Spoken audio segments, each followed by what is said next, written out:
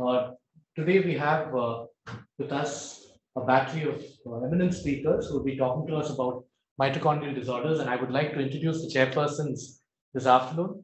We have with us Professor SUMITA DANDA, who is the head of clinical genetics at Christian Medical College, Vellore. She has done her DM in medical genetics at the Sanjay Gandhi Institute of Medical Sciences at Lucknow.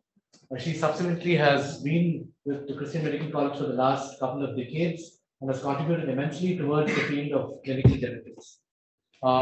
She has a passion for many aspects of lysosomal disorders, neurogenetics, and other aspects of genetics, and collaborates very strongly with the Department of Endocrinology. Thank you, Dr. Sumita, for joining us today. Our second chairperson is Dr. Arun CHAPLA. Dr. Arun CHAPLA is at the Department of Endocrinology and is the gentleman who set up the endocrinology next generation sequencing lab at the Department of Endocrinology in Christian Medical College of Vellore, and focuses on multiple aspects of various panels of endocrine related and metabolic genetics. For this evening, we are really proudly privileged to have Professor Sreekumaran Nair. Professor Sreekumaran Nair is no stranger to most of us in the field of endocrinology, and he has basically been at the Mayo Clinic for the last 3 decades and contributed immensely to the fields of endocrinology and diabetes across the world. So his specific areas of interest include that of aspects of mitochondrial biogenesis, and he's used a number of sophisticated methods, including mass spectroscopy and other methods to study energy expenditure. He's used stable isotope tracers and label proteins in vivo and study synthesis and accumulation of individual proteins. He has held multiple roles as leader in developing research at the Mayo Clinic per se. He is currently the endored EM Slater Chair and distinguished investigator of the Mayo Foundation. His focus areas at the present point of time include causes of altered protein turnover and projects which focus on damaged and modified proteins related to altered protein turnover. He also focuses on the genetic predisposition for type 2 diabetes. Dr. Nair is keenly interested in the underlying causes of type 2 diabetes in populations with genetic predisposition to the disease as they age. Just a few words about Dr. Nair in terms of his basic training. He is very much a graduate of Random Medical College in Kerala, and subsequently he did his training in the United Kingdom and subsequently moved on to the United States. So Dr. Nair, thank you very much for being with us, and let's give him a hand. Online, we have yet another distinguished person from the endocrine fraternity, none other than Professor SHASHANK JOSHI, who is an endocrinologist of high repute. SHASHANK has actually been the president of the Endocrine Society of India and the Research Society for Study in Diabetes in India. He's contributed immensely towards aspects of diabetes in developing countries. He is the current IDF chair for South Asia in connection with the International Diabetes Foundation. With these few words of introduction, I shall go on to our academic program.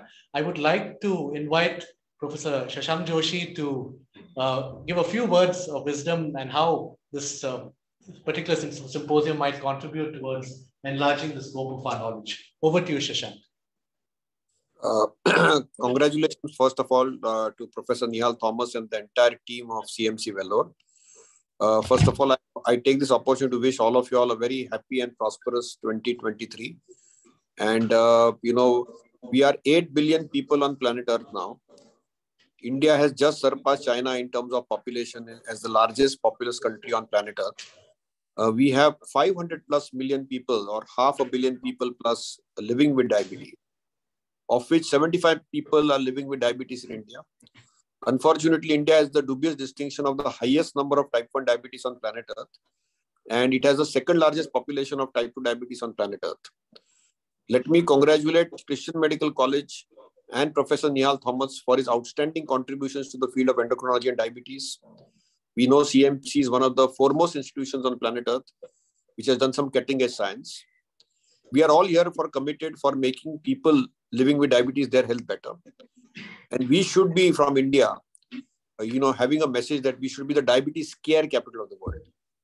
And therefore, we need to eat less, eat slowly, eat on time. But we need to do a lot of more movement or physical activity, which is vital, apart from sleep and, being stress-free and smiling.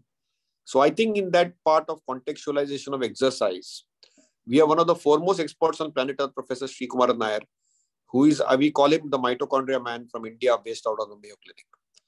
And, it's like, it's a delight and pleasure to listen to his pearls of wisdom, because mitochondria is the essence of life.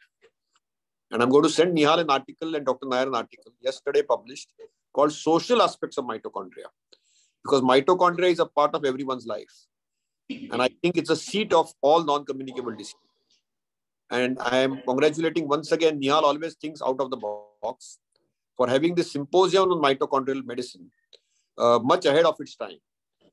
So again, congratulations, Nihal and the entire team from Christian Medical College, Vellore, for all its seminal contributions to India and planet Earth.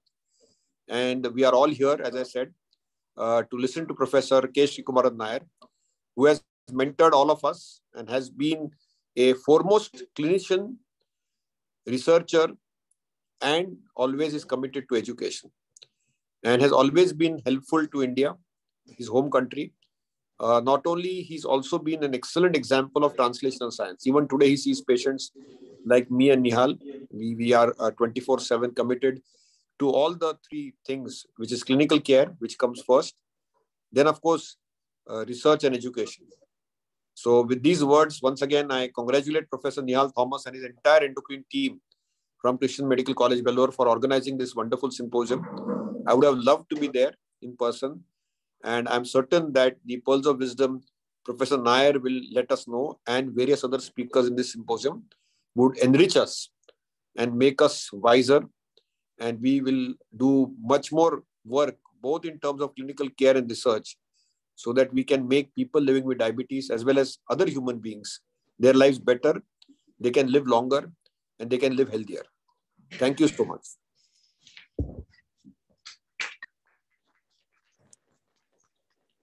Thank you, SHASHANK, for those inspiring words. I won't steal much more of the thunder. I'm sure that you will hear a lot more of it from Professor Nair, and I would invite you to take the chair. Just to let you know that this symposium has got a bit of diversity. We're first going to be hearing Dr. Nair talk more about the aspects of mitochondria and its role in the progression of diabetes per se, and what its importance is. And then we'll be switching over to some clinical cases by our faculty from Paediatic Neurology, and subsequently clinical cases in diabetes and mitochondrial disease from our own department. Thank you very much, and over to you, Professor Nair. Thank you, Nihal. First of all, I must say that I admire this institution from a distance for many years, and also really had a friendship with many people here, especially Nihal, for many years. So I really appreciate the opportunity to visit this great institution, which I think is probably one of the foremost medical institutions in the country, even for almost a century. So I really appreciated you showing me around whatever I can see within the short period of time. What I may do is today focus on mitochondria. That's what Nihal wanted me to do. Well, this is Mayo Clinic. I just wanted to show because there is some similarities between the institutions. This is exclusively the clinical outpatient facility. Mayo, now many of the procedures done in the outpatient basis. Very few things are done in patient basis. So this outpatient facility, and you can see somewhere here, yeah, that's called Methodist Hospital. It started by the Methodist nuns, and it has about 500, 600 beds. They started that, and same as this is St. Mary's Hospital, which was started by the St. Franciscan nuns. When there was a tornado in Rochester, they asked Mayo's brother's father, who was a physician there, to help them to treat them. That's so very small hospital was started. Then later on, Mayo brothers used to operate it, and that hospital becomes substantially a big part of Mayo Clinic. And Mayo brothers once decided to contribute to the entire facility, Mayo Foundation, which is a non-profit organization. The St. Franciscan nuns, also Methodist hospital nuns, they contributed also their hospital to the Mayo Foundation. They still retain the same name. And so I must quote the Mayo. William Mayo once said that the foundation's aim is to really treat patients, or rather patients come first, and everything should be patient-centered. And since we need to offer the state-of-art medical treatment, education comes next. And we don't have answer to all problems. So that's where the research comes. Mayo has 3 shields. One shield is patient care, and 2 other shields, research and education. Anything Mayo we do, all 3 shields has to be covered. That's how even now, I think we have about 150 basic science researchers also there.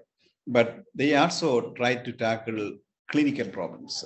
Many of them collaborate with the clinicians. And one example is actually the 2 Nobel laureates in terms of in discovery of cortisol. And soon after cortisol discovered, a rheumatologist and a person who discovered cortisol together decided to try it on rheumatoid arthritis patients. They found that very debilitated patient within a week or so could walk, and anti-inflammatory effect of cortisol.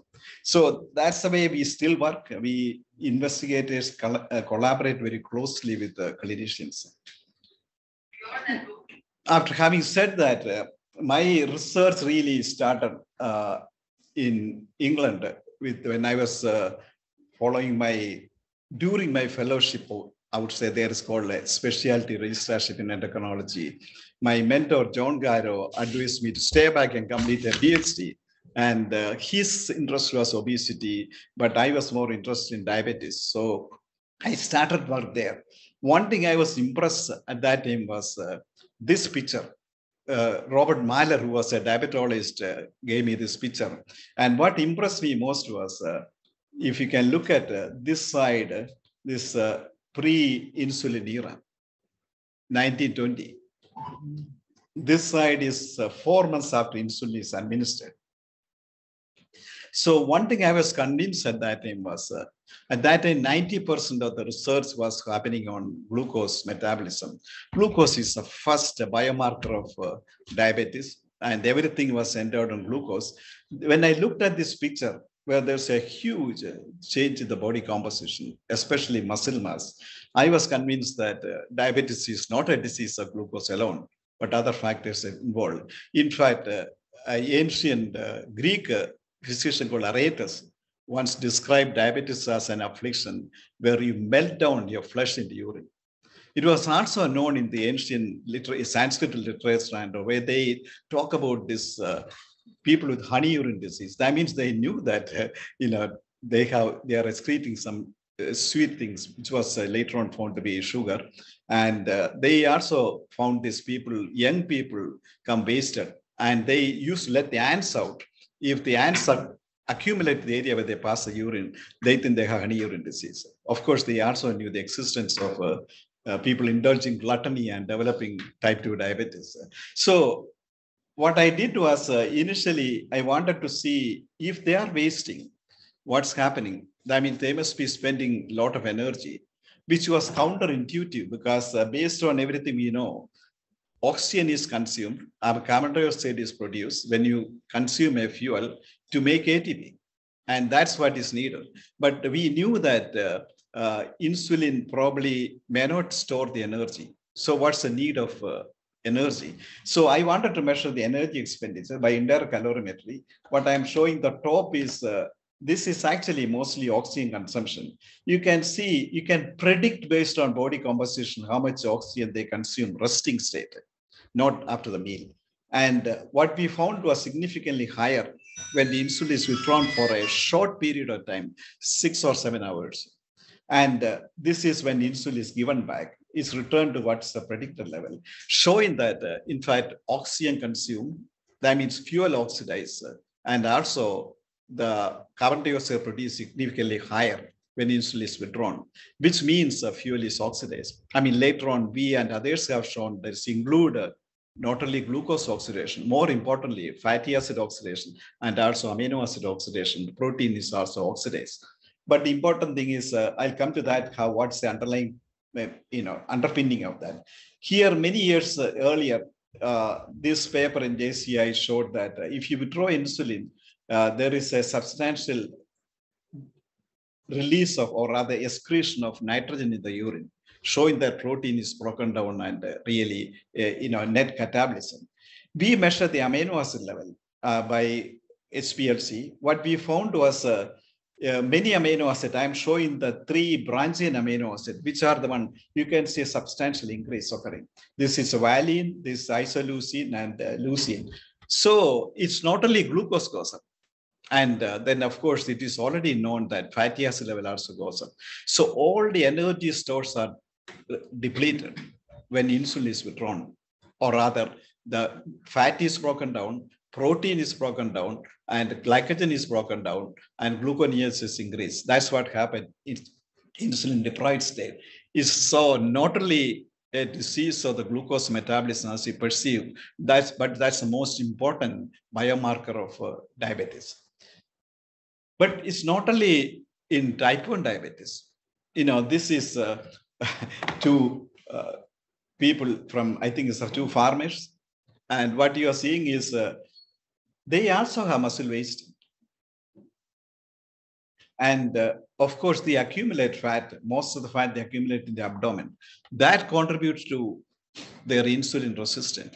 Insulin resistance also associated with muscle wasting. And I will show the reason why that happens in both cases. Here, what I'm showing is this is 2 people. This is a MR scan of the calf muscle.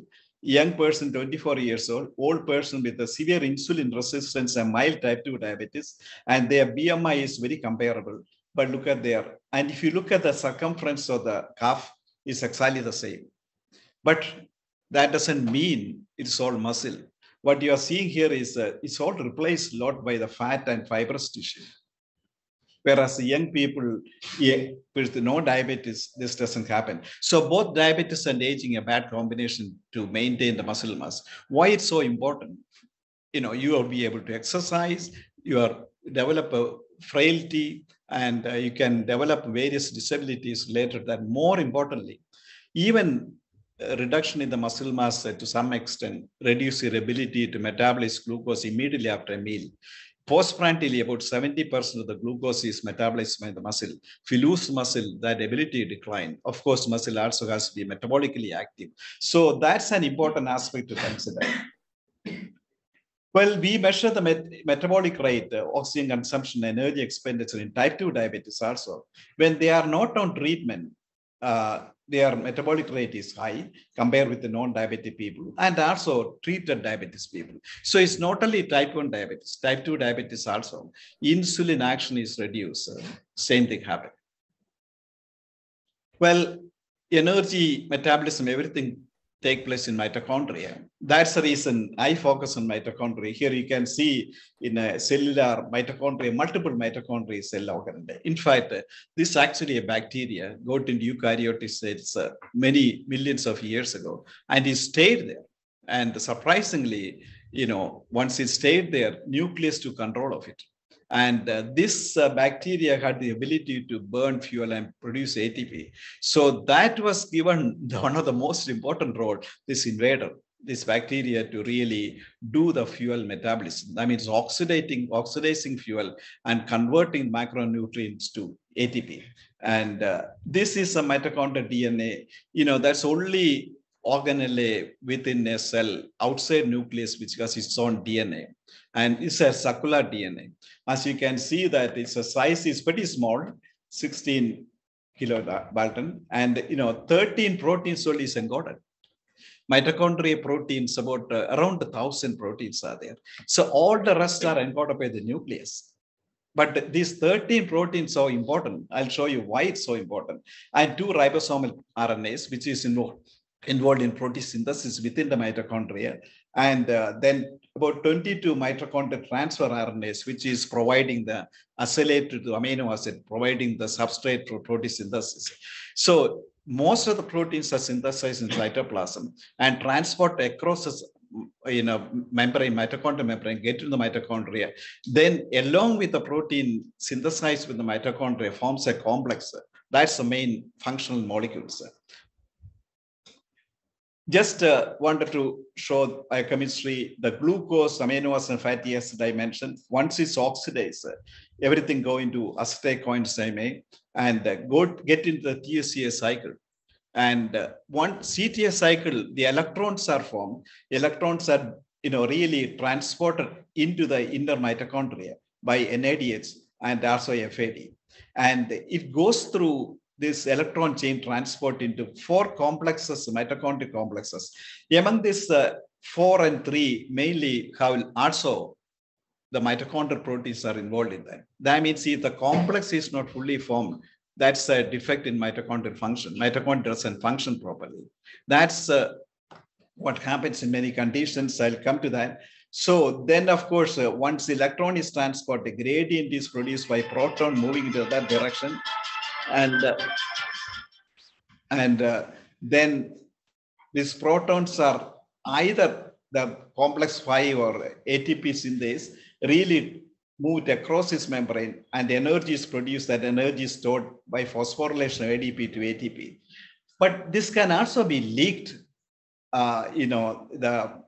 this proton, and that's called proton leak. If the membrane defect or many conditions, this leakage occurs, that's called a state 4 respiration, otherwise state 3 or state 1 respiration. And this is what is reflecting. This proton leak is causing the increase the production of reactive oxygen species. In mitochondria, once electron chain transport ATP is produced, always is what we call superoxide is formed. And it can be converted by manganese MnSOD, which is SOD2, which can convert this into oxygen and water. But if that doesn't happen, if there is enough antioxidant defense system, which is basically this antioxidant defense system, endogenous system is not there, this reactive oxygen species can damage the proteins. It can damage the cell membrane. It can damage the lipids. So many damages can occur. A small amount of reactive oxygen species are needed for signaling, but excess is bad. And that's what happens in many conditions. Well, again, as I mentioned, this mitochondria is a bacteria got its muscle EM we had done after a muscle biopsy. And you can see that major site of fuel oxidation and ATP production. ATP is essential for all cellular functions. And cell cannot use carbohydrate or fat or protein or anything, can only use ATP. And major site for reactive oxygen species production, damages of functional molecules and membrane, but in small amounts are needed for signaling. Antioxidant defense is important. It also initiates cell death, reactive oxygen species excess. Well, what I want to say is that if you talk about diabetes and also aging, both have a lot of commonality. In fact, I always consider diabetes as an accelerated aging process, not only in vascular system, but also these 3 important organs, brain, heart, and muscle. One thing common to heart, brain, and muscle is that all 3 are post-mitotic tissue. Unlike liver and many other tissues, they don't regenerate much. Once it's formed, very minimal capacity to regenerate. That means if the damage occurs, the damage can accumulate. And I'll be showing some data related to brain and muscle. We haven't done much work on the heart, but certainly increasing evidence show that diabetes, long-term cardiomyopathy. That's the reason diabetes patients, when they heart attack, they are more likely to die than others. And there are many data showing that similar thing what I'm going to show in muscle and brain can happen in the heart also. Well, one of the things we did was we did muscle biopsy. We use a luciferase reaction because, luciferase reaction requires ATP. So luciferase reaction produces light. If you have luminometer, you can develop an assay to produce and measure the ATP level. We do a muscle biopsy, fresh mitochondria or a membrane preparation will make, muscle fiber preparation will make, and we can add various substrate and also ADP, and we can measure the ATP production rate. When you do that in muscle, you can see this is a 3 different substrate we provided. And initially measure the oxygen consumption. You can see again oxygen consumption increases, CO2 production increases, but ATP production decline when the insulin is withdrawn. That means even though fuel is oxidized, there is no efficient in converting. This is a very short period of insulin withdrawal, not very efficient in converting that into ATP, suggesting there's an uncoupling occurring. And further studies, we need a lot of biopsy samples and experiments we did on an animal model. A mouse who induced diabetes by streptococcus in multiple small doses. And then we maintained their glucose by a diffusion pump. Insulin is provided. So they were having pretty normal body composition and all. And then just like in human, we threw the insulin.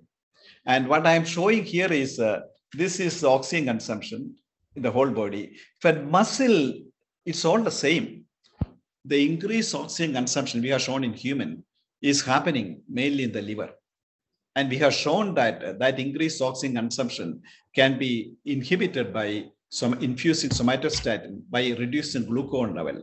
Then you put the glucagon back, this liver oxygen consumption increase. So muscle is not much change in the oxygen consumption. But even though the fuel is oxidized, the ATP production is substantially reduced when you withdraw insulin for 78 hours in this mouse. So insulin's absence reduces the capacity to produce ATP, even though fuel is oxidized. So that shows the real uncoupling. And this is showing the respiratory control ratio, state 3 and state 4 respiration ratio, which will tell us the coupling efficiency, which are also significantly lower in insulin withdrawn compared with the non-diabetic and insulin-treated condition. This is phosphorylation efficiency, which also is reduced. And we measure H2O2 production. H2O2 measurement can tell us how much of reactive species are formed, which substantially went up. So insulin deprivation increased oxidative stress. There's no enough buffer system in the muscle. I'll show you in brain has a lot more buffer system. It can cause damage to protein. In fact, we measure the proteome, and here is showing that this is a streptococcus-induced insulin withdrawn diabetic, this non-diabetic. When you do that, this shows reduced expression of protein, this increased expression. Here, what you're seeing is all these fully daughter thing, and also this one, all of them represent the mitochondrial protein involved in electron chain transport, TCA cycle, and other mitochondrial function. All of them are significantly lower when you withdraw insulin from this animal, showing that insulin is so critical to maintain the mitochondrial mass. Mitochondria is critical for ATP production. When you look at the oxidative damage mitochondrial protein, here is insulin treated, insulin deprived. Insulin deprivation increased the oxidative damage to many proteins, especially those involved in many cellular proteins, but the protein synthesis chaperone and some of the oxidative mitochondrial protein, they are all oxidized very quickly. A protein is oxidized. Unless an insulin is there or amino acid there to inhibit them, they immediately degrade. That's what happened. So that's a mechanism by which the oxidative capacity is, or rather ATP production capacity is declining because oxidative damage occurred to the protein, and that's damage. Just want to show this is a crowded, but the proteome measurement, what I'm showing here is these ones, this central one, this one is streptococcus in diabetic insulin withdrawn. These proteins, the proteins involved in the transport of fatty acid into the cell, they go up. But these proteins which are involved in transport into the mitochondrial membrane, mitochondria is reduced. This represents the mitochondrial capacity to produce, oxidize this fatty acid.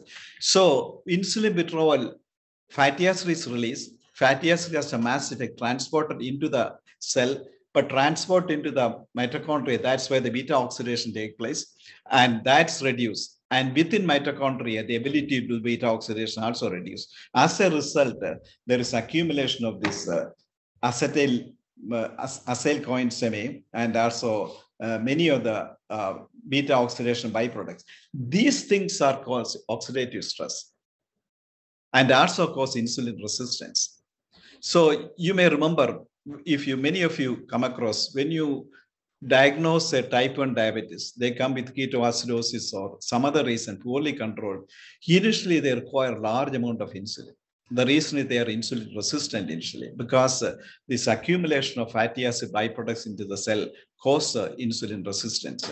So type 1 diabetes, initially, that's what is causing it.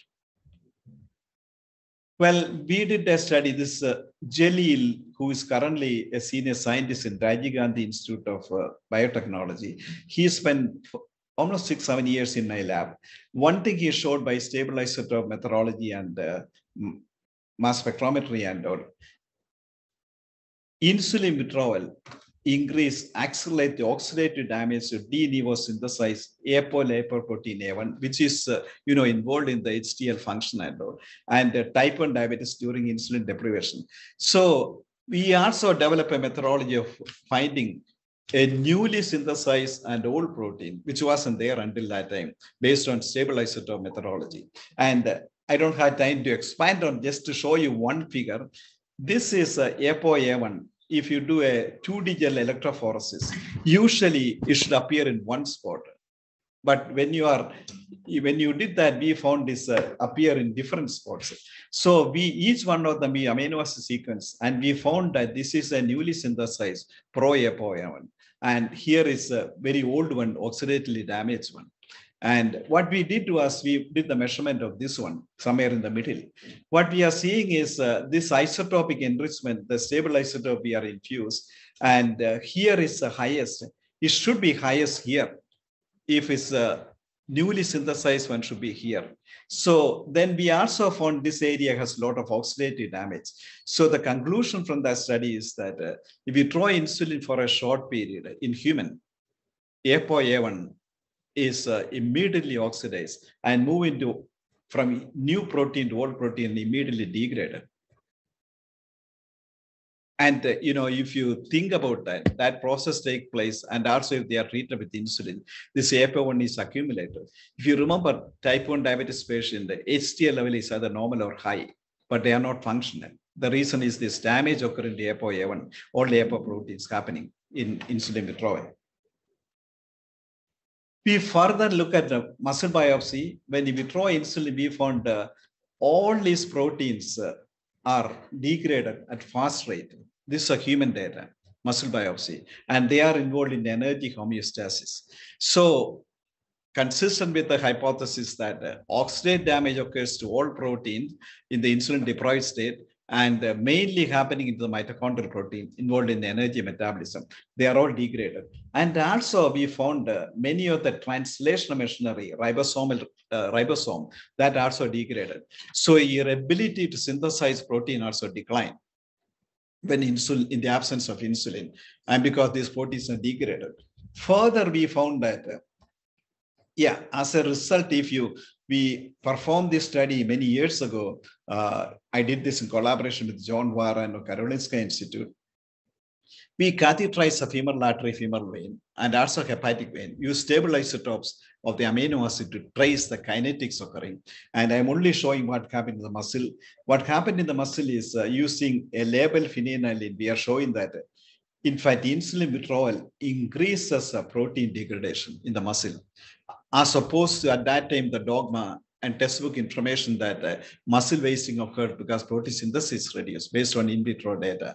In fact, protein synthesis doesn't change because there's transcripts are there on short-term insulin withdrawal, and translation is mainly stimulated by the amino acids. So they really, just like glycogen store and also fat, muscle also degraded on short-term insulin withdrawal. The main acute effect of insulin is preventing degradation of all the storage of calories, which is in terms of amino acid, which is protein, and fatty acids in terms of fat, and there's amino is glucose in terms of glycogen. Well, I just wanted to show this data. Recently, he was one of my fellows who later on became the professor and director of endocrinology in Arizona. He did a pioneering study when he was working as my fellow in my lab. And unfortunately, Craig Stem recently died of an advanced lymphoma. This study Craig did. What happened to that?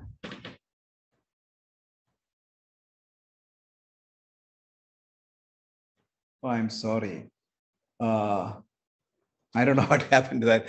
What I want to show here is NADH4, COX3, and COX4 representing both the mitochondrial encoder gene and nuclear encoder gene. Those mRNA level by PCR significantly increase by infusing insulin. I'm sorry, this disappeared. I don't know how it happened.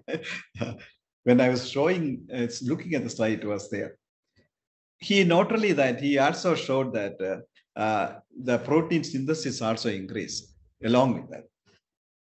So mainly these studies show that insulin not only inhibit degradation of protein, inhibit also stimulate synthesis at transcriptional level and also translation level. So both of them goes down when insulin deficiency occurs. These are mostly mitochondrial protein. That's the reason mitochondrial content decline with insulin deprived state, also in insulin resistant state, which include aging also partly happens. So the question is type 1, what happens here? And we did this study looking at the relative change in ATP production. And what we are seeing is when saline is infused, you can see that ATP production is not changing. When you infuse insulin along with amino acid is needed. When you infuse insulin in vivo, because the degradation of protein is inhibited, amino acid will go down. And amino acid is needed for maintaining protein synthesis and function. So what we are seeing is ATP production goes up. The insulin is infused and replace amino acid. This is showing two different substrates, glutamate and malate, and palmitoyl carnitine and malate. You can see both of them, insulin amino acid increases proteins, say ATP production. And surprisingly, something happened to a couple of my slides. Well, what I wanted to show was again, I'm sorry, when you get type 2 diabetes and non-diabetic people, if you infuse somatostatin in them, you can inhibit their insulin secretion and glucagon secretion.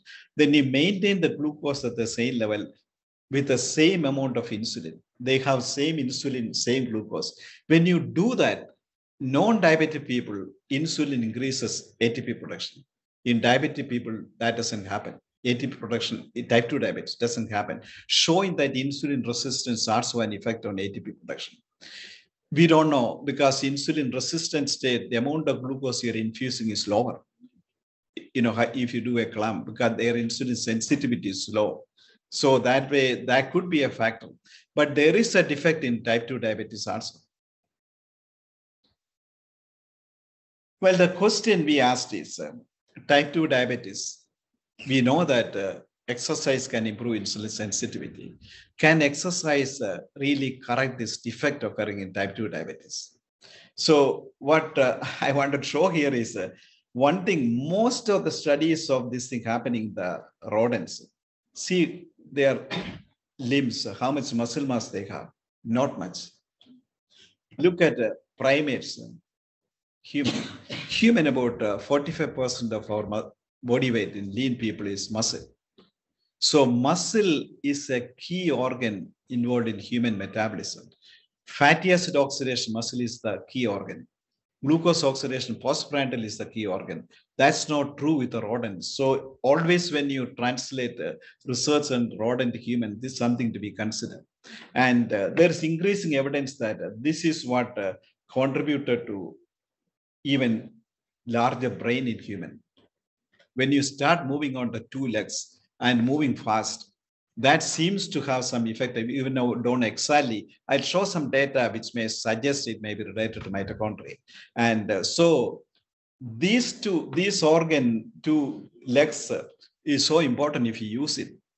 That can not only slow down aging, but also can reverse diabetes and prevent many complications related to diabetes. So that's the reason I'm showing. And they are very sensitive to insulin, rich in mitochondria muscle. But the insulin sensitivity can be improved by an aerobic exercise program and also resistant exercise program. Can exercise rescue mitochondrial defect in insulin resistant states? We did a study in 25 obese people and 14 lean controls. This all obese women. All are PCOS, polycystic ovarian syndrome, without having any obvious polycystic ovarian syndrome manifestation. We wanted to select people who are really insulin resistant. What we did was obese people, after baseline study comparison, we randomized them to either aerobic exercise training program for 3 months, about 60 minutes of cycle ergometry at the 65% of VO2 max, 5 days per week, which is pretty modestly rigorous exercise program, and sedentary control. They just did some stretching. They didn't do the aerobic exercise. What I'm showing here is, just want to take you back to this one. And if more of a proton leak occurs, that detect by state 4 respiration, and state 3 respiration with all the complexes, maximum oxygen consumption, that represent state 3 respiration. So if you look at respiratory control ratio, which is state 3 respiration divided by state 4 respiration, that indicates coupling efficiency.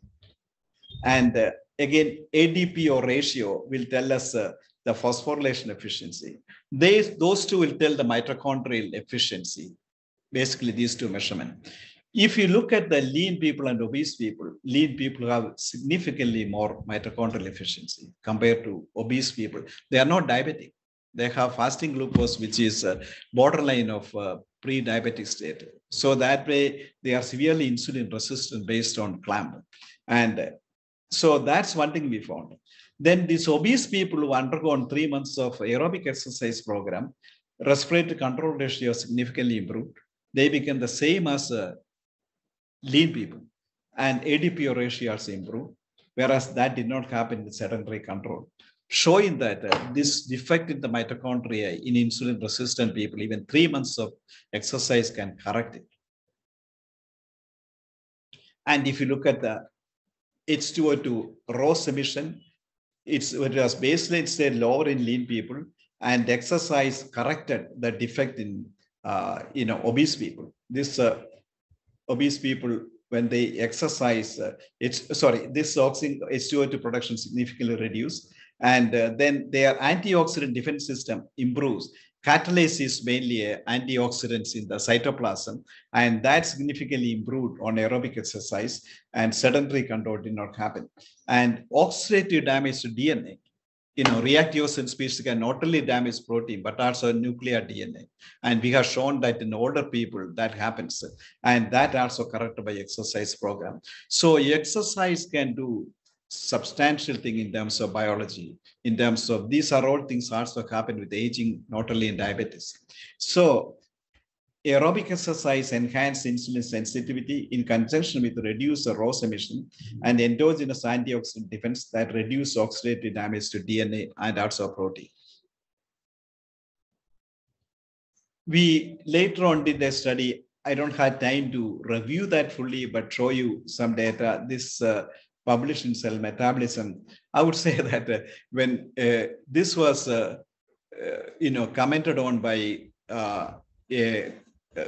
one of the commentators in New York Times and also in CNN, and we got so many quotes about that, and many people came to see me because they want to get advice on how to exercise, even though I'm not an exercise physiologist. What we have shown is, I'll show you one. This is showing the glucose disposal rate, showing the insulin sensitivity. This is a high intensity interval training. about 90% of the VO2 max exercise 4 times a week. And the rest of the time, either they do a very modest type of exercise. And this is showing the resistance exercise, the high intensity resistance exercise they do. This is combined exercise. That means lower intensity aerobic and resistance exercise. This is young and old people. What I am showing here is glucose disposal rate improved in both equally, young and old people. 3 months of high intensity interval training improved. Did the same thing in resistance training also. So both improve insulin sensitivity. Improve insulin sensitivity in young people, and like us, many others confirmed this. Older people need a more intensive exercise program, improve their insulin sensitivity. I always tell my patients, yes, yes, you think you cannot do that, but gradually increase your intensity of exercise. And they can do 3 days exercise is not good enough for older people. They benefit on insulin sensitivity disappear after 72 hours. So I ask them, you are retired, you have time, you exercise every day, at least 5 days a week. That's critically important. That's what this study, other studies have shown. And if you look at their VO2 max, which is a measure of fitness, but many studies have shown that VO2 max is probably the best predictor of fitness and death from diabetes, hyperlipidemia, hypertension, even chronic obstructive airway disease. Many of these conditions, VO2 max is critical. That means if you are aerobically fit, your chance of dying is lower. In fact, the Baltimore longitudinal study done for 6 years in the same population, what they found was the only predictor, a reliable predictor of mortality, death is slowing down. So it's important to keep yourself active, because you're old, I will sit around. That's not the best thing to do. Any activity will help. And second thing, what we found was state 3 respiration, which represents mitochondrial function, also significantly improved. Doesn't improve with the resistance training. If there is any aerobic component, improve. So resistance exercise will help to improve insulin sensitivity, not via mitochondrial pathway. I'll come to that later. More importantly, this is showing the muscle strength doesn't improve with the high intensity or any aerobic training.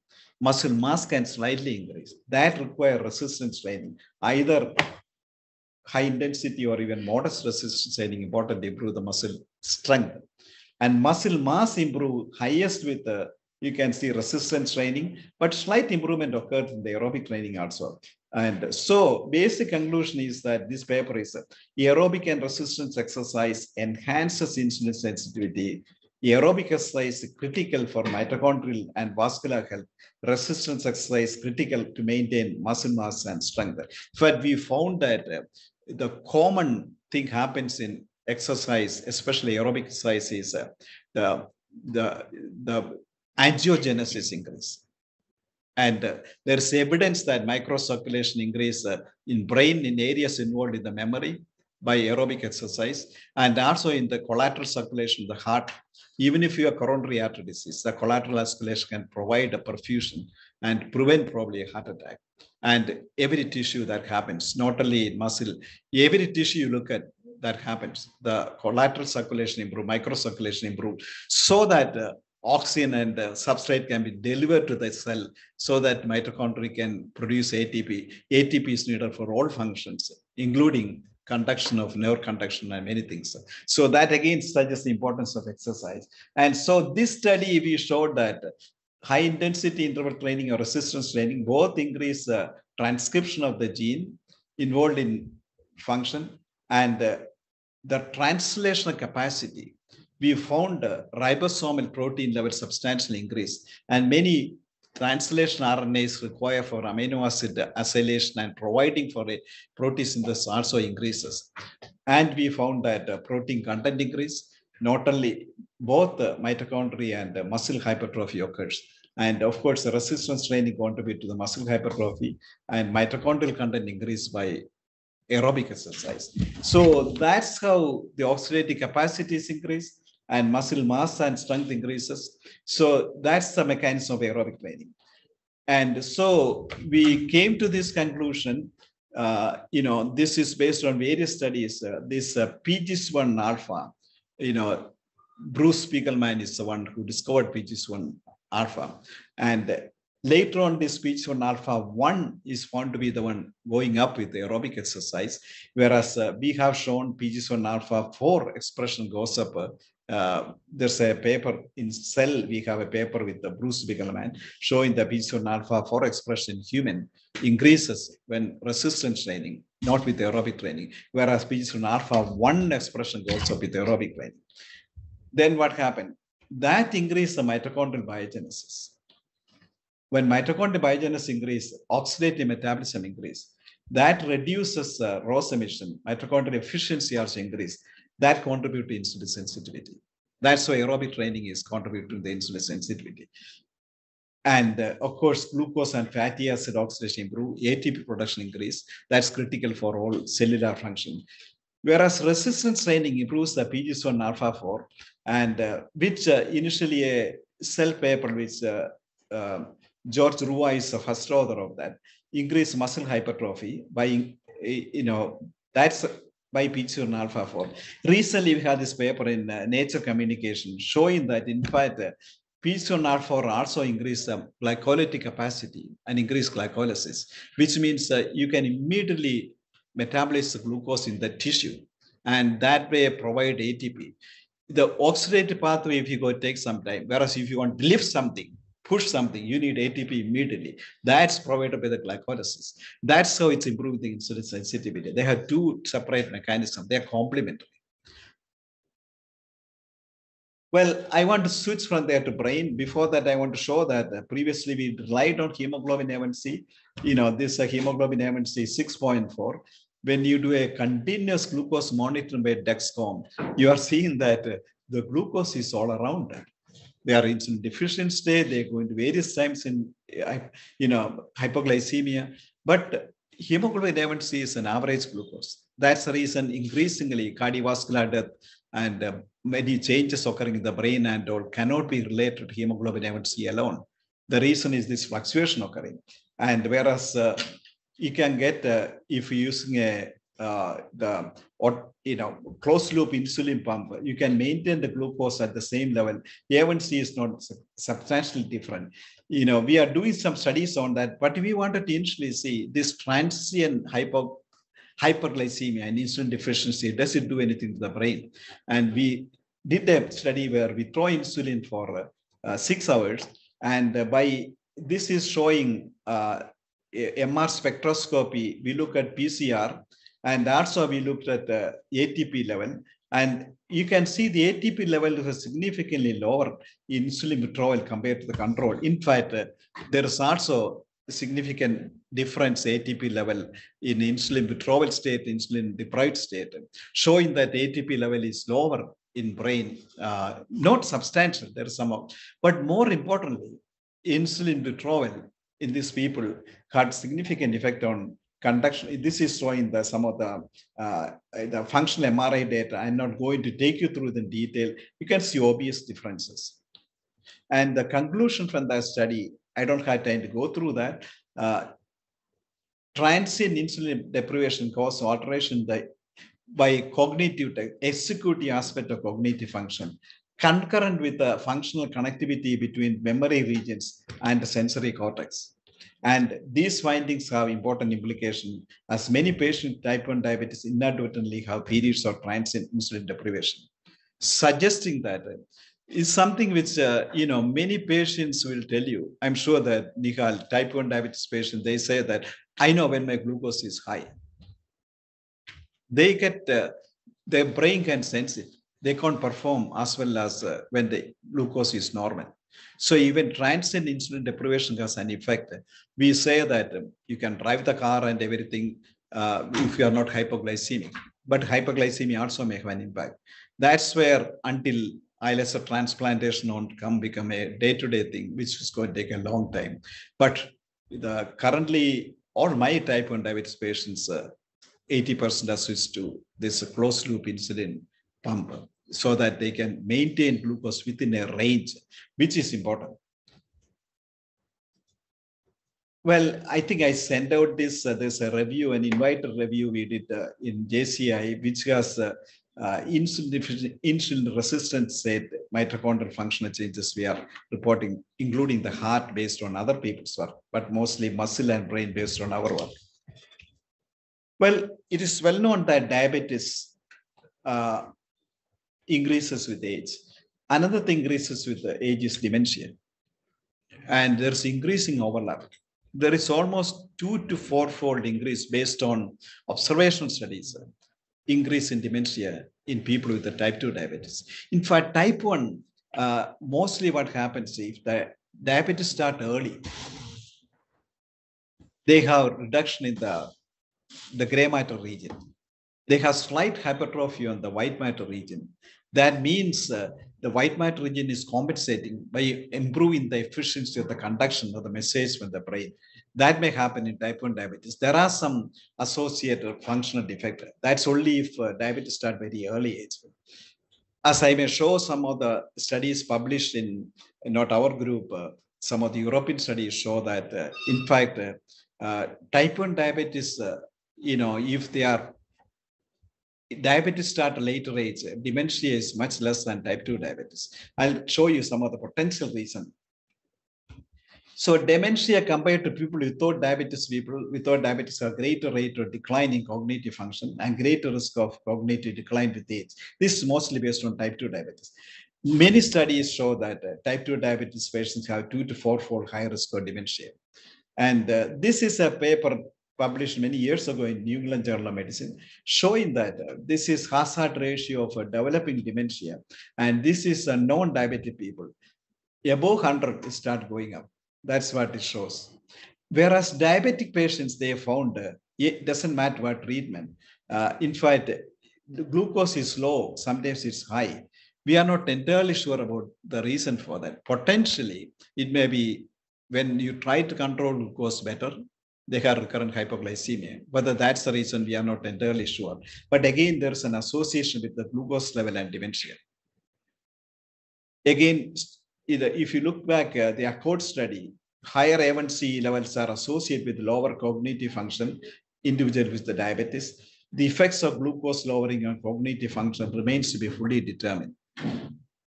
Many years ago, again, we did a study to see whether insulin level will change and the glucose level will change. Brain uptake of the glucose change by catheterizing the internal jugular vein, which is trained in the whole brain, and also femoral artery. This again, John Warren and I did this collaboration. And what I am showing is arterial jugular venous differences. And the difference of the glucose is very minimal. And but oxygen consumption start going down, the glucose goes below 50. That means brain not getting enough glucose. How does it brain do that? What brain does is, this is showing the respiratory quotient is the same, almost 1, which means the glucose is only fuel used at that time. We infuse amino acids, the brain can use that. Brain cannot use in hypoglycemic take amino acid. You know that if you are starving for many years, brain can glucose ketones, but the ketone level goes very high. But that's only other fuel brain can use is lactate. So here what we are showing is that the extraction of the percentile level extraction of the glucose goes substantially high when the glucose levels are low. The brain needs certain amount of glucose, irrespective of the hypoglycemia, brain to extract the same level of glucose. That's what we found from this study. Then we thought that insulin is not needed for glucose metabolism and fuel metabolism in the brain. Then basic science studies, I mean, I wanted to show that here, if you look at the brain and skeletal muscle, which I was concentrating for many years, only 2% of the body mass is by the brain. The brain uses about 20% of the glucose, and 20% energy expenditure in the body is accounted by this 2% of the brain, whereas 25% only used by 45% of the lean mass, showing that brain is a highly energy consuming organ. About 60% endogenous glucose production in the fasted days is used 60-65% by the brain. At that time, muscle use mostly fatty acid. Muscle can spare the glucose. Muscle uses glucose when glucose levels are high, especially postprandial. So there is evidence that accumulating evidence, mitochondrial degeneration in Parkinson's disease and many other degenerative brain diseases. Insulin is a key regulator of mitochondrial biogenesis and function in skeletal muscle. Thus, brain, which like skeletal muscle is mostly a post-mitotic tissue, also has insulin as a key regulator of mitochondrial function. So this is a paper from Ron Kahn's group. Various basic science studies have shown that if you look at the brain, these areas, insulin receptors are high. If you look at, hypothalamus, hippocampus, many cortical regions, especially frontal cortex, these regions, insulin receptors and IRS1 is high. So that means insulin is active there. What does insulin do? What we did is, does it has any effect on mitochondrial function, just like in the muscle? So also these are the regions I want to show, same region where Alzheimer's is affected. These regions are the regions where insulin receptors are high. So putting together, we hypothesize that it may be a mitochondrial functional defect occurring there. So this one is intranasally, if you give insulin, you know that CSF insulin level goes higher than peripheral level. So that's one way increase in the CSF insulin level. When we did that a mouse model, what we are seeing is hippocampus. If you look at that's the main area of memory. And you can see that the AKT phosphorylation, which is a clear measure of insulin action, and also the GSK1 beta phosphorylation, both increases in the brain, hippocampus region. And we also found the same region, the oxygen consumption increase. State 3 respiration, state 4 respiration doesn't change, and the ATP production increase. So insulin delivered through intranasally increases ATP production in the brain. This is a mouse model, not human. And we showed that mitochondrial DNA copy numbers increase, and also the key organ involved in mitochondrial biogenesis, PH1 alpha, that also increased, showing that insulin directly involved in mitochondrial biogenesis and also mitochondrial function, same as in the skeletal muscle. So the next thing you want to see is insulin deficiency. And if you can see the citrate synthase activity is changing in hypothalamus region and not much in hippocampus, and cytochrome C activity also changes. But when you come to H2O2 production, no significant change. Unlike in skeletal muscle, you know that substantial increase in the H2O2 production. That doesn't happen in insulin withdrawal in type 1 diabetes. And if you look at the SOD2 and catalase 2 antioxidant defense system, that goes up on insulin deprivation, whereas in muscle, it goes down, withdrawal of insulin. So brain is protected against reactive oxygen species action in type 1 diabetes. Insulin is withdrawn. So I'll show you the data. Insulin resistance is a different story. So we wanted to see why does it happen. So we know that brain uses ketones, and there's evidence showing brain also can release a lactate. So we know that this particular molecule in the blood-brain barrier called monocarboxylase transporter, which is involved in the transport of ketones and lactate to the brain, which has been shown by others. So what we have shown is insulin deficiency state. When you look at the brain, this activity of this MCT, which is involved in the transport of ketones and lactate, that mRNA expression goes up. This hypothalamus and hippocampus. Hippocampus is mainly involved in the brain, which is a substantially important finding. And then we look at if you inhibit that, MCT action is inhibited. There are antibodies you can inhibit this action. When you do that, this protection is gone. The ROS emission increases on insulin withdrawal, whereas it doesn't goes up if this antibody is not used. And state 3 respiration also increase, and with the state 4 respiration substantially increasing, showing that brain is protected by in insulin deficiency state by this transporter system transporting ketones and lactate to the brain. You know that insulin deficiency state, ketone production increase in the periphery, lactate production increase. That's how brain is protected in type 1 diabetes patients. And the result is you can see that, if insulin withdrawal SOD2 level goes up, that goes down on preventing this transporter inhibitor and same thing catalase activity. So antioxidant defense system increases along with this transport of ketones and lactate in the brain. So that way, that's probably the reason relatively protected in type 1 diabetes brain damage by insulin deficiency. Well, if you use intranasal insulin receptor antagonist, you can create the same thing.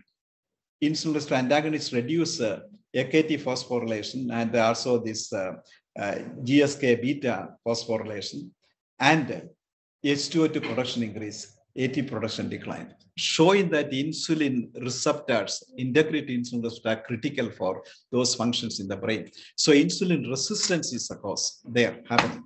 And insulin resistance, we know that the ketone production and the lactate production are inhibited by peripheral insulin.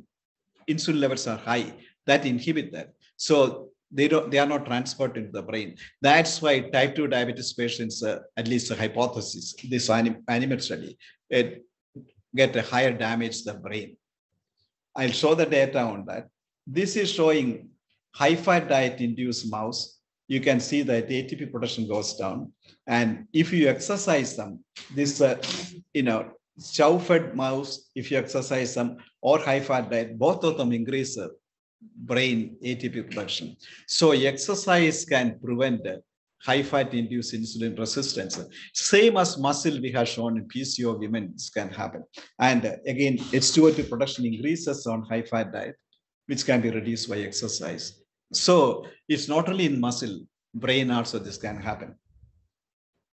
And you can see that exercise prevent the mitochondrial DNA, mRNA enzyme activities in the hippocampus following high-fat diet. High-fat diet reduce mitochondrial DNA copy numbers and also the PGS1 alpha-1 level and citrate synthase activity and in hippocampus and also hippocampus. And that can be prevented by exercise.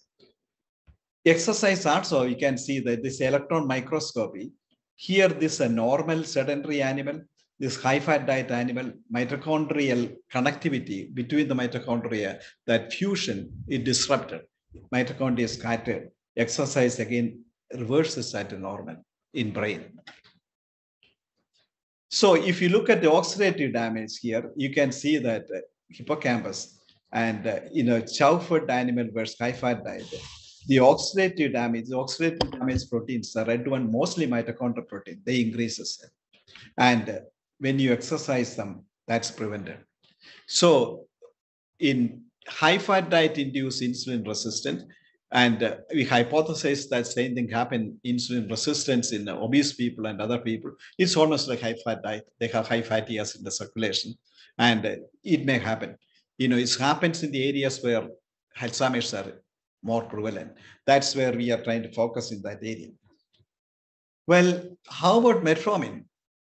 Metformin improves the insulin sensitivity. And you can see that the mouse, high-fat diet-induced mouse and pair-fed mouse also, you can see that this is body weight increases with its high-fat diet-induced animal.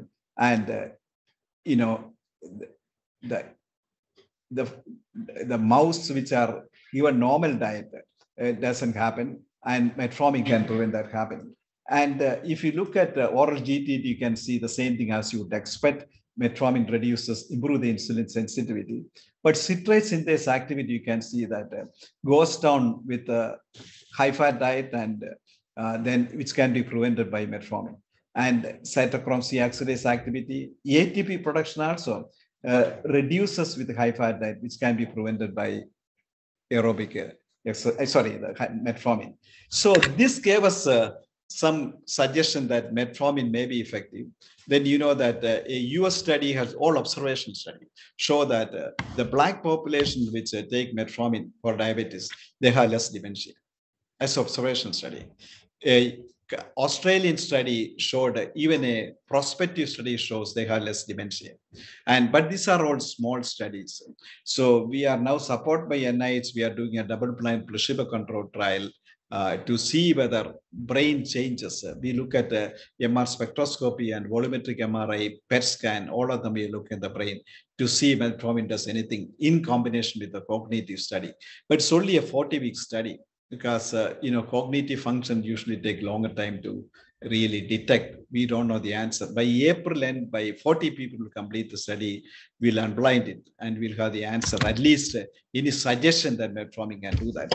That case, this drug which is used for more than 50 years, despite all the new drug come, may still have a role. And at least mouse study support that. This is one, I just want to show a small group. We did 3 months of aerobic exercise. What I'm showing is PET scan glucose uptake. These areas, every area in the brain involved with insulin sensitivity, there is an improvement, but not significant because of a small group and 3 month study. But this area, we found a significant difference, showing that even a 3 months of exercise in a healthy people with no insulin resistance, glucose uptake can be improved in these areas by exercise program. So not surprisingly, the American College of Academy of Neurology says that improved memory for people with mild cognitive impairment, only thing which is effective now is aerobic exercise. Even a 30 minutes walk has some effect. Sitting and seeing television and all won't do that. So there is no substitute exercise, not only for your heart, muscle, brain, all the vascular system. So that's one of my main conclusions. I leave it there, and I want to thank people who really did the studies. My role is to come up with ideas and get the design study, and many of my fellows and technical staff, they are responsible for doing it. I specifically want to, the Nature communication paper done by these two people. Jin Ho is back in South Korea now as a faculty. Matthew Robinson is a successful faculty in the University of, the Oregon State University. Ian Lance continue in Mayo, and he has an independent lab and continuing a successful research. And many of these people, and I, of course, this core labs all supported by Mayo Clinic. I started this metabolomic program, and there's a healthy living center, Mayo, where we can exercise people. And so Mayo Foundation has been very generous in supporting me. And I had, I think, almost 34 years continuous grant from NIDDK.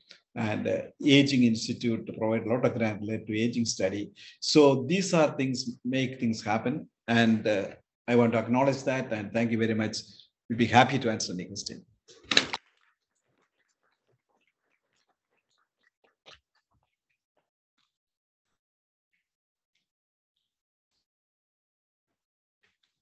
There are any questions from the audience?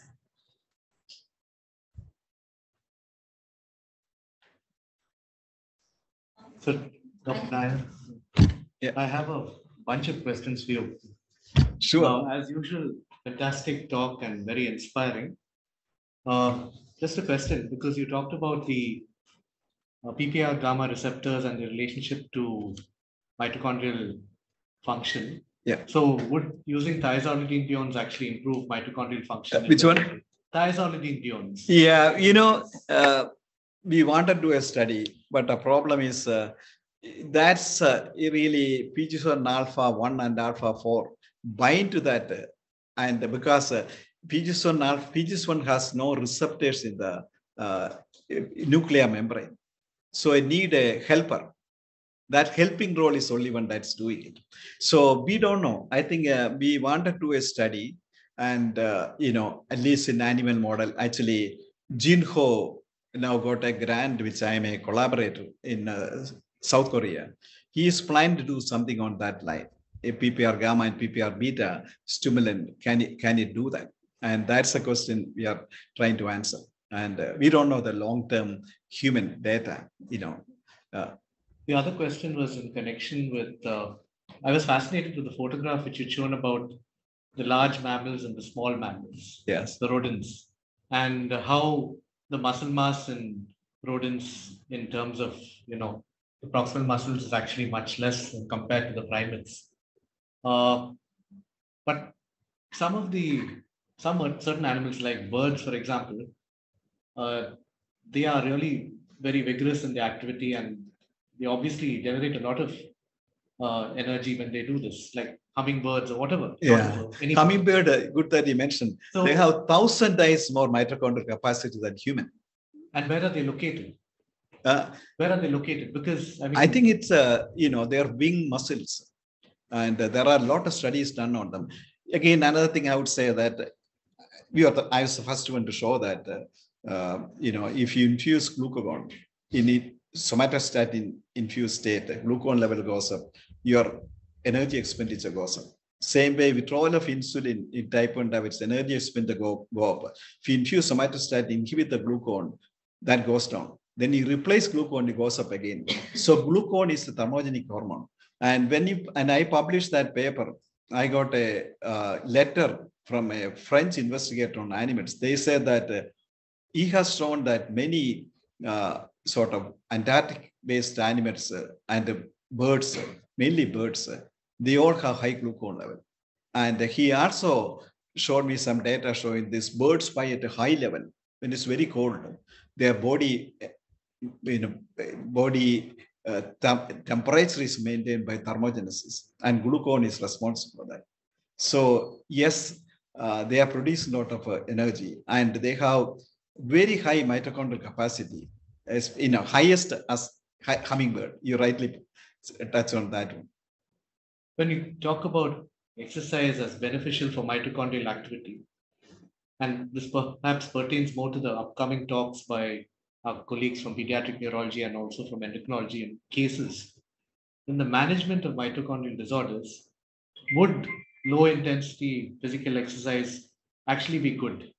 High-intensity exercise may precipitate lactic acidosis, and we'd be worried about that. But would low-intensity exercise actually be beneficial for mitochondrial activity in mitochondria which have underlying pathological problems? Well, not enough data. And also, if you look at Vasmati Mohd, who has done a lot of studies, is in MGH work, is a physician MGH and also in Broad Institute in MIT. He showed me some data showing that, in fact, the only way to prevent many of the mitochondrial disease progressing is prevent the ROS emission.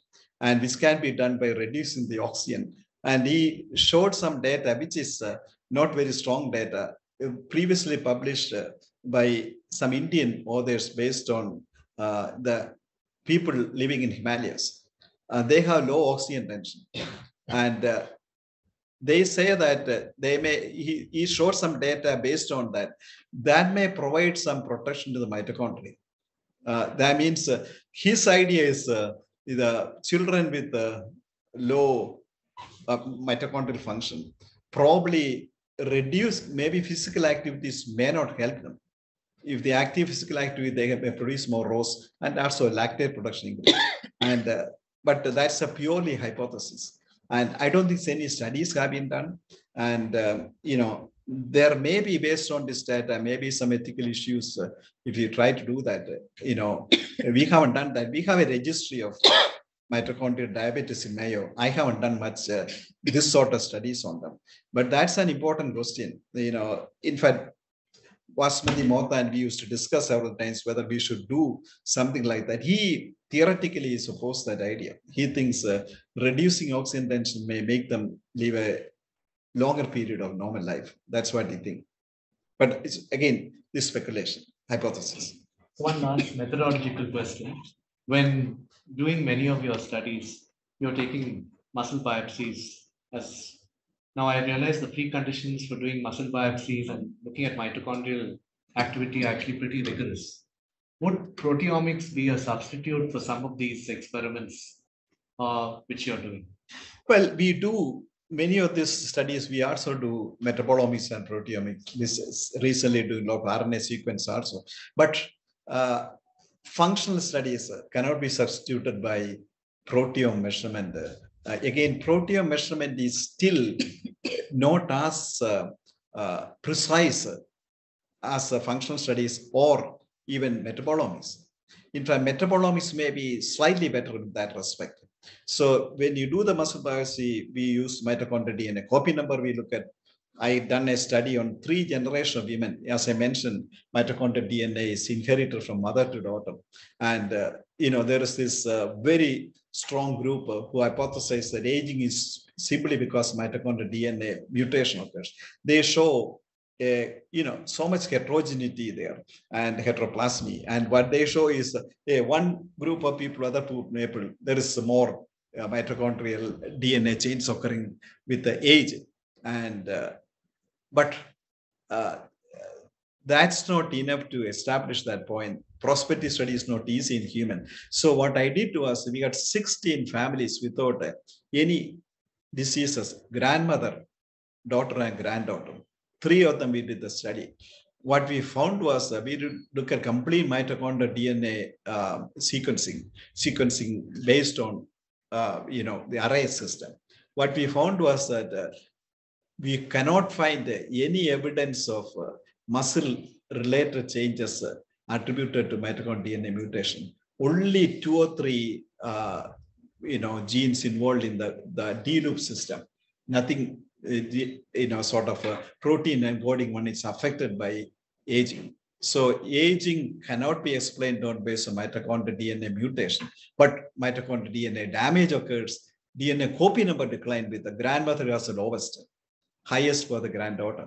So that happens consistently. So what I believe is when mitochondrial damage occurs, the mitochondria is degraded, and exercise only can improve the sort of biogenesis of mitochondrial DNA through the PGC1 alpha pathway I mentioned.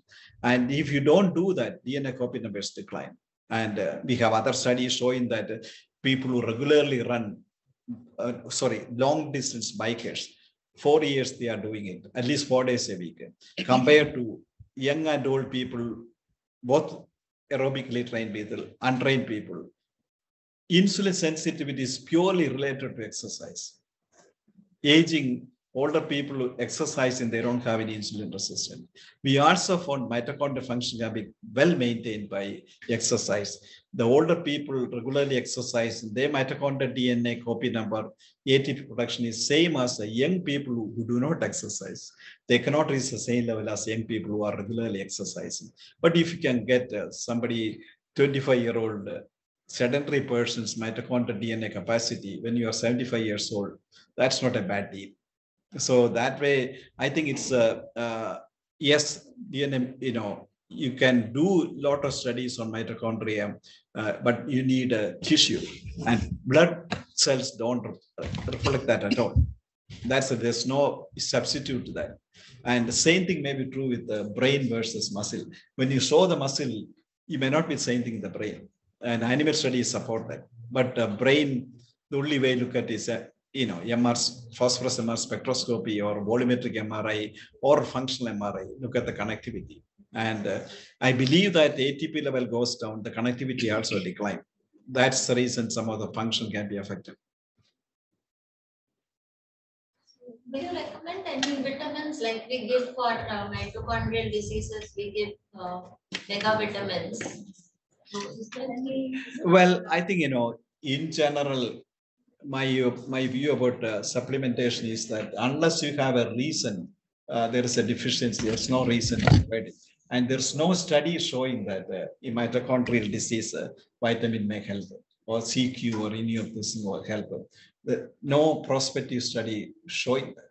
So that way, I don't think there's any evidence of that. As a matter of fact, if you are a person eating healthy diet, and if you exercise, taking high dose of antioxidants maybe prevent the antioxidant defense system. Animal studies show that. Some tantalizing data, human studies also showing that. So if you take a normal healthy diet, then supplement may probably prevent some of the normal antioxidant defense system increase occurring with exercise. Yeah, well, one of the problems in vegetables fruits provide a lot of water-soluble vitamins. But the cooking, if you boil and throw away the water, you are ruining all those vitamins. So that's one of the things people should consider. And so thank you for the nice talk. Thank you. Anyway, it is a pleasure. There's some more questions if you would like. Oh, yeah, absolutely. I'll be happy to answer questions. Yeah, so Dr. Jeetan has asked, can MITO-Q and PQQ increase mitochondrial fusion and fission and therefore improve energy output in most cell in a diabetic with mitochondrial dysfunction? Can this help patients with ESRD, CKD, because the tubules are extremely mitochondria dense? Well, my short answer is there is no clear evidence of it. None of the studies have shown it will help. Again, creatinine is something proposed. So in the absence of any prospective study data, especially double-blind placebo-controlled data, I wouldn't recommend that. Also, he is asked, can ketones be used as a primary source of energy mostly and therefore bypass the challenges that glucose brings in and let insulin behave and help in insulin-resistant challenges? Will this help in reversing many states of insulin resistance? That's an important question. As I have shown, ketones, brain can use it, but ketone levels when very high only can cross, change the enzyme system, brain can use it.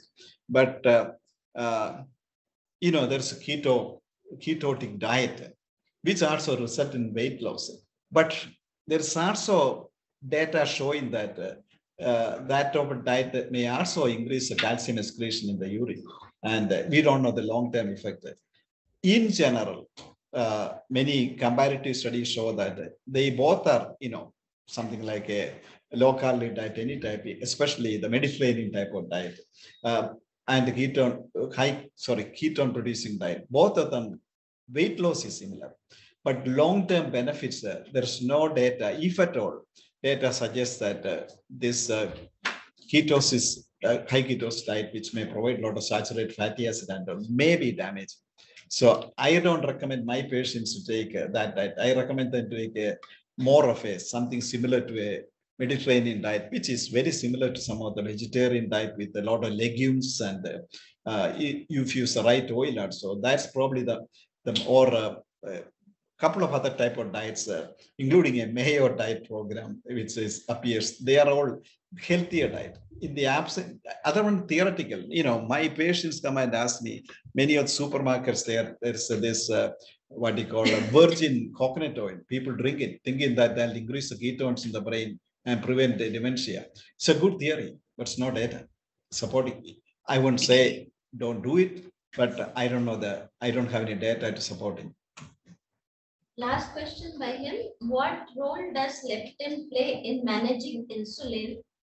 So after that, I think maybe because of lack of time, the email can be given and they can ask the question. So last question is, what role does leptin play in managing insulin?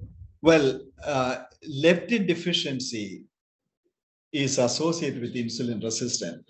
The classical example is lipodystrophy. Lipodystrophy, when the fat is depleted in the body, they are severely insulin resistant, and fatty acid can cause a lot of triglyceride accumulation in the liver. A major problem can occur. If you give leptin, insulin sensitivity improves. So almost clears this fatty acid triglyceride accumulation in the liver, and that's well known.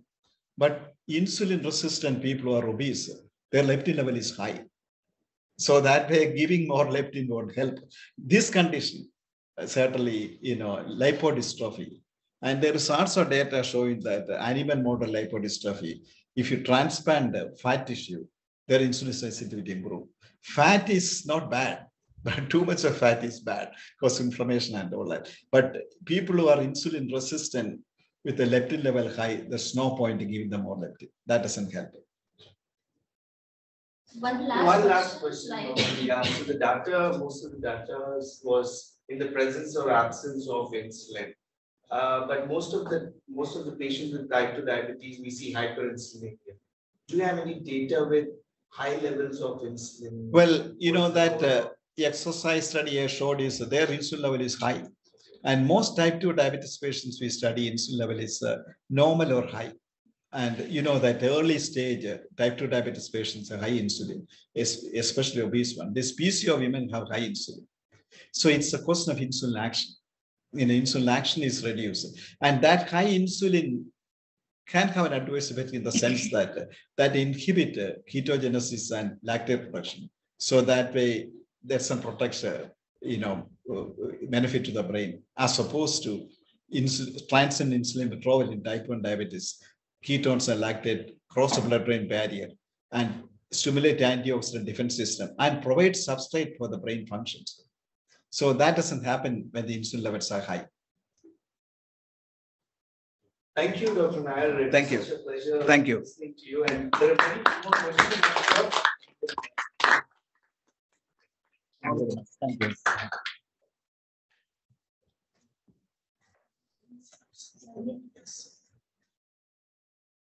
So our next speaker is Dr. SANGEETHA, and we all know that Dr. SANGEETHA is here in pediatric neurology. She is a professor. She joined the faculty as in the department in 2013 after completing her DM in pediatric neurology from AIMS New Delhi, and she did her MD pediatrics from ICH and Hospital for Children, Madras Medical College, Chennai, and her areas of interest are epilepsy, neurometabolic disorders, neuro infection, and neuroinflammatory disorders.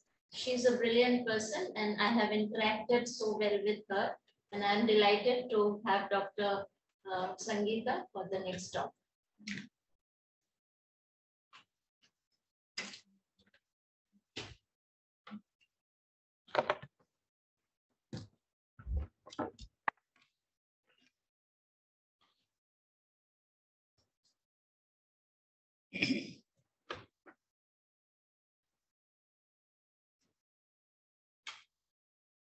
Thank you, ma'am. Thank you for the kind introduction.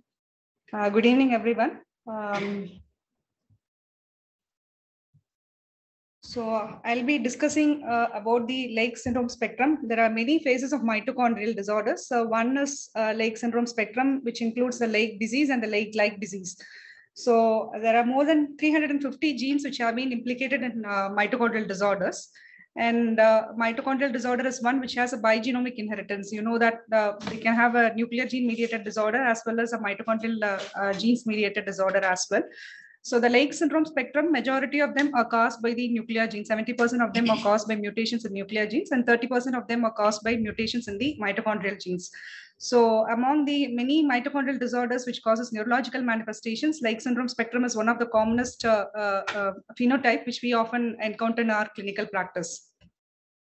So Lake syndrome is a devastating neurodegenerative disorder which usually manifests in infancy and childhood. It was originally described by a neuropathologist, Denise Lake, in 1951. Initially, it was thought to be a dysfunction of thiamine metabolism because of its resemblance to Wernicke's encephalopathy. But later, its link to the mitochondrial energy metabolism was discovered, and it has evolved into a definite clinical radiological entity. The hallmarks of Lake syndrome are they present with a definite cognitive and the deterioration of cognitive as well as the motor functions, and they have symmetrical lesions in the basal ganglia and brainstem on the imaging. And often the diagnosis is confirmed by the genetic testing, often which includes the whole exome and the mitochondrial genome sequencing. The estimated incidence has found to be varying from different studies. It has reported from 1 in 5,000 to 1 in 10,000 live births.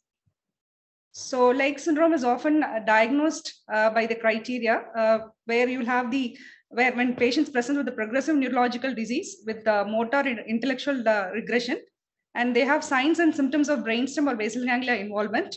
They're often present with movement disorders, ataxia. They can present with cognitive decline. And biochemically, if you see, they can have elevated blood and CSF lactate.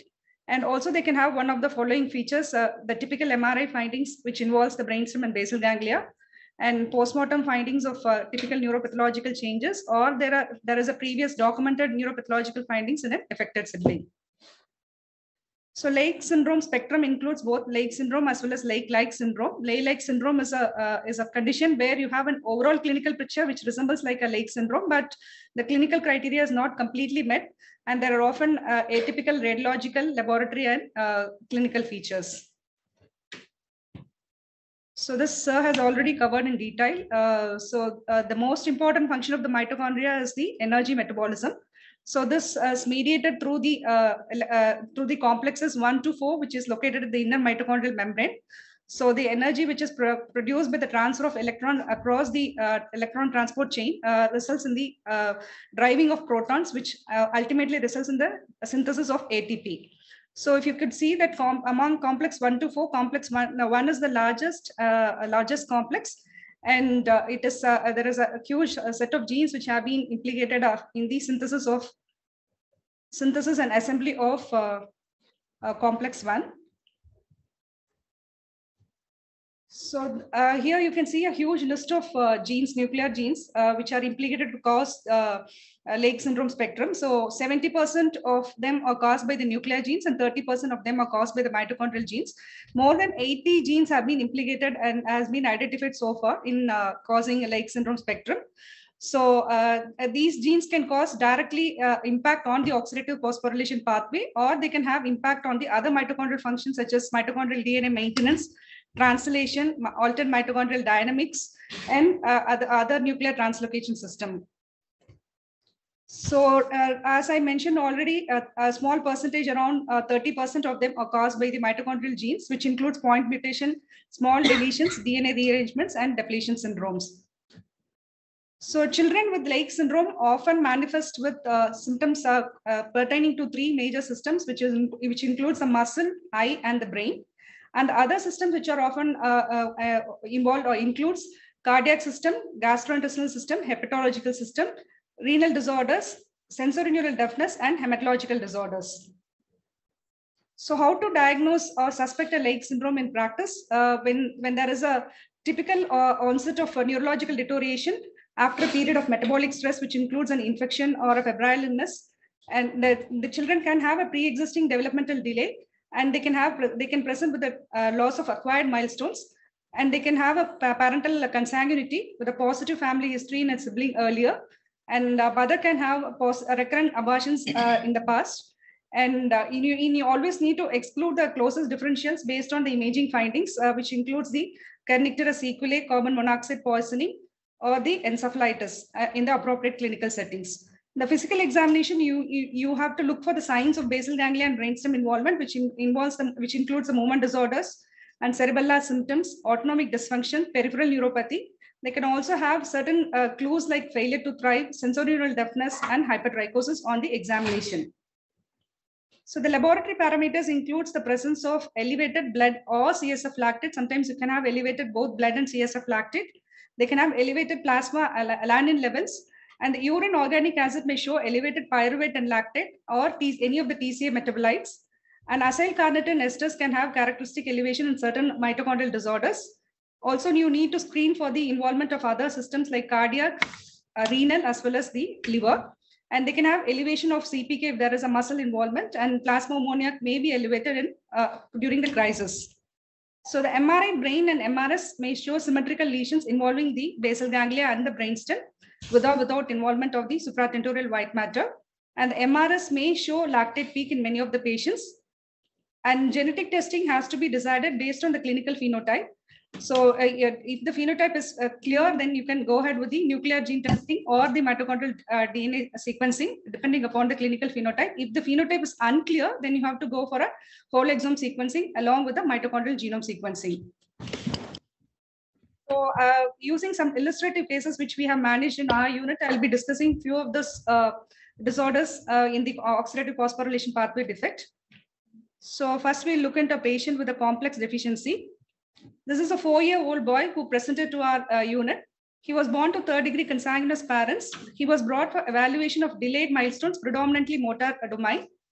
At 3.5 years of age, he had presented with the febrile illness with the altered sensorium for 3 days, and he was managed elsewhere. And after recovery from the febrile illness, he has developed progressive regression of the motor milestones and also had generalized tremulousness. Antenatal history, there were no risk factors. Perinatally, he was born full term with a low birth weight, and there was no family history of similar illness in the siblings. Examination wise, he had failure to thrive and also had microcephaly. And you can see there is a generalized wasting, and he had hypertrichosis as well. His higher mental functions were normal. On cranial nerve examination, he had bilateral convergent squint and also had a horizontal nystagmus. There was a generalized wasting with a hypotonia with hyporeflexia. And also he had cerebellar signs in the form of titubation, head titubation, and intentional tremor. So this child was brought for evaluation here, and he had an intercurrent infection, and he presented with a decompensation to the pediatric casualty. And he had respiratory acidosis with a pH of 7 and PCO2 of 87. And his arterial lactate was very much elevated. It was 6.9. And urine organic acid analysis by GCMS revealed an elevated lactate peak. His blood ammonia was normal, and acyl carnitine screening test was non-contributory. While he was admitted with us in the ward for the management of the decompensation, we did the other investigations to rule out the other sites of neuroaxis involvement. Nerve conduction studies revealed demyelinating sensory-motor polyneuropathy, and also BERA revealed bilateral auditory pathway dysfunction. So this child was managed appropriately for the crisis, and this is the imaging which shows symmetrical involvement of the cerebellar white matter, dentate nuclei, and also in the medulla involving the olivary nuclei.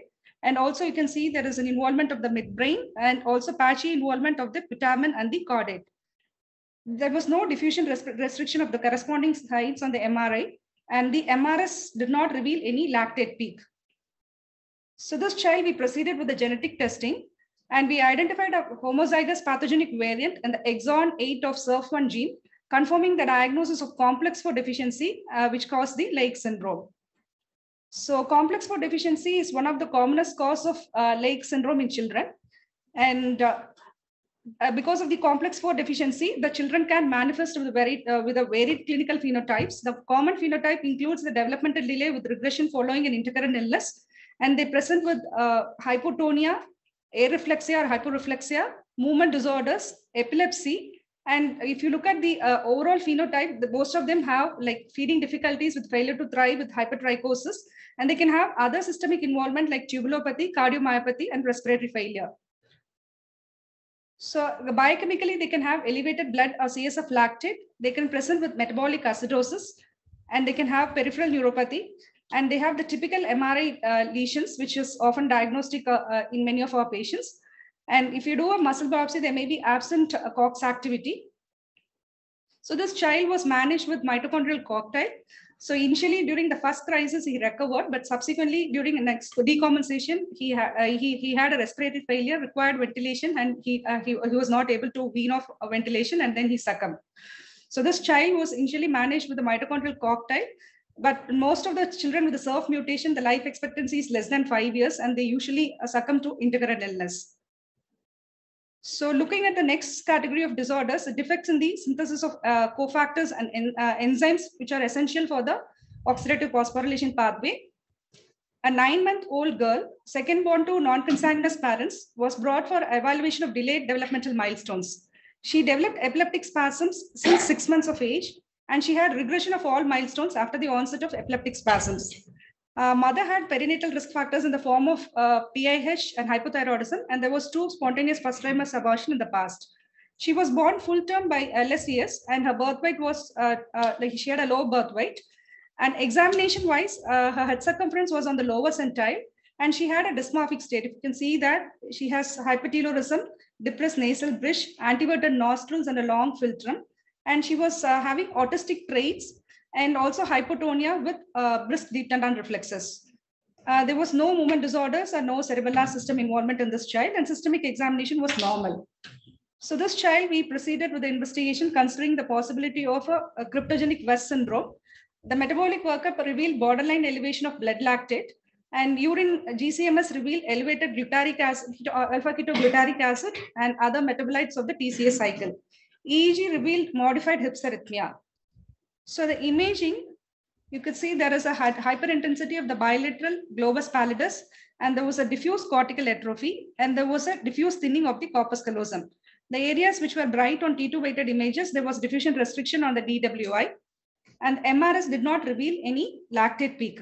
Because of the symmetrical involvement of the basal ganglia, we considered a metabolic disorder a high possibility in this child, and we we initiated the child on the mitochondrial cocktail because of the elevated blood lactate, and we sent the genetic testing, which had revealed a variant of uncertain significance in the heterozygous state, exon 12 of PDHA1 gene, suggesting a possibility of pyruvate dehydrogenase deficiency. And this gene was validated in the parents, both parents were wild type, and this was a de novo mutation in this child.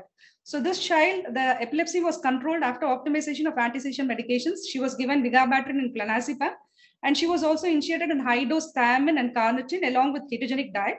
She became seizure-free, and she has got good developmental gains, and her EEG also had a resolution of the hypsarrhythmia. So this is the defect here. Pyruvate dehydrogenase is the enzyme which is essential for the conversion of pyruvate to acetyl-CoA, which enters the Krebs cycle.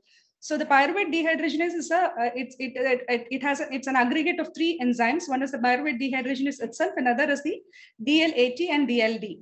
So when you have mutations in the pyruvate dehydrogenase complex, the conversion of a pyruvate to acetyl-CoA is inhibited, and as a result of it, you have a defect in the energy pathway. So the phenotype in pyruvate dehydrogenase complex deficiency it is variable. They can present in the neonatal age with congenital lactic acidosis, or they can present with refractory seizures, or in adults they can manifest like a myopathy or ataxia. So our child in proband had a developmental delay with epilepsy, with a hypsarrhythmia, and also had an imaging finding of dysgenesis of corpus callosum. So the imaging findings can also give an underlying clue for PDH deficiency. They often have a dysgenesis or agenesis of corpus callosum without involvement of the basal ganglia and the brainstem. So if you see in the pathway, because of the inhibition of the conversion of pyruvate to the acetyl-CoA, the pyruvate and lactate will be elevated in the blood. So you can see in the CSF and urine and the blood, there can be elevated pyruvate and lactate. And you can see a low PDH enzyme activity in the culture fibroblast. So the treatment is initiation of ketogenic diet and also initiation of high dose of thiamine. So this is one of the treatable causes of mitochondrial disorder, where you can have a good outcome on initiation of the ketogenic diet. So we look into another case of defect in the biosynthesis of cofactors and enzymes. A 3-month-old girl, third born to third degree consanguineous parents, was brought for a history of fever with excessive irritability. He was encephalopathic when he presented to us, and he had polymorphic seizures in the form of myoclonic jerks as well as focal motor seizures, which was refractory to the anti-seizure medications. So mother conceived after an IVF treatment. There was a previous positive family history.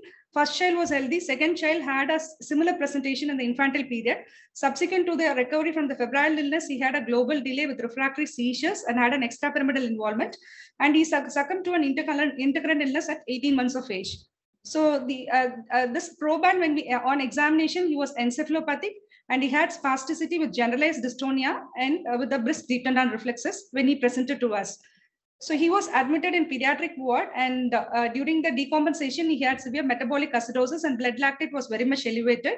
And urine GCMS revealed elevated lactic acid, and rest of the parameters were not contributory. So imaging was the one which gave us the diagnosis in this child. This child had a symmetrical involvement of cerebellar white matter and Wormian involvement. And also, in addition to that, the child has thalamic as well as the symmetrical involvement of the basal ganglia with swelling, caudate putamen with swelling.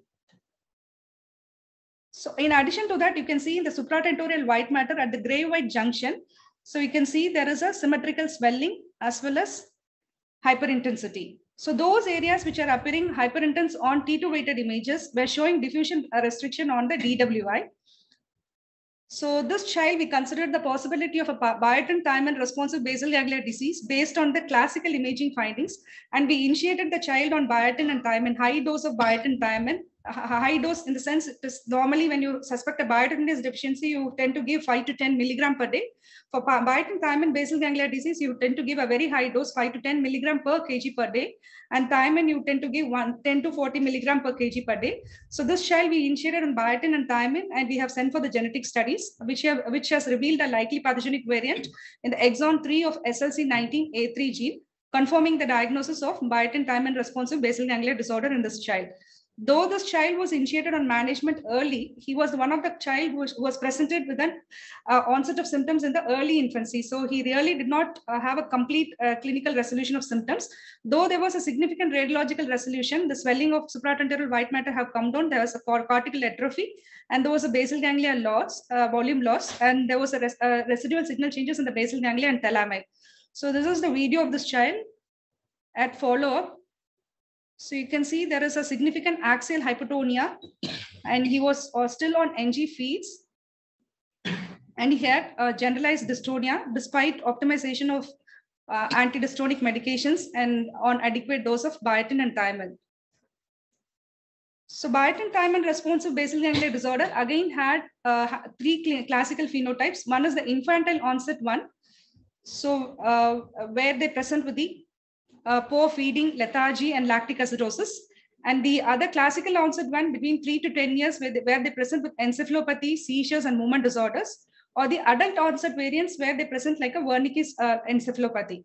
So what is the basic metabolism defect here is where the biotin thiamine basal ganglia disorder, the mutation occurs in SLC19A3 gene. This gene is essential for the transport of thiamine into the cytoplasm. So once the thiamine enters into the cytoplasm, it is converted into active form TPP, thiamine pyrophosphate. So thiamine pyrophosphate is a coenzyme for many of the cofactor for many of the enzymes. One is the transketolase, another is the PDH, another is the alpha keto acid dehydrogenase. So when you have a defect in the transport of thiamine into the cell, there will be a defect in the function of these enzymes, these key enzymes, which as a result of which you have an energy failure. So the diagnosis is often established based on the typical imaging findings. The TMS and GCMS may remain normal in these cases, and the treatment often includes the avoidance of the catabolic stress and supplementation of high dose of biotin and thiamine. When these children who are on high dose of biotin and thiamine present with a metabolic decompensation, you have to double the dose of biotin and thiamine during the decompensation. So we'll look into another patient with the mitochondrial translation disorders. This is a 2.5-year-old girl born to third-degree consanguineous parents. She was brought for the evaluation of delayed milestones and squint, which was noticed since infancy. Mother had multiple risk factors, hypothyroidism. She also had fetal hypokinesia, and she has conceived after an ovulation induction drug. So the child was delivered full term with a normal birth weight, and there was no perinatal asphyxia. So when she presented to us, she was able to walk with support, but she had unsteadiness while walking.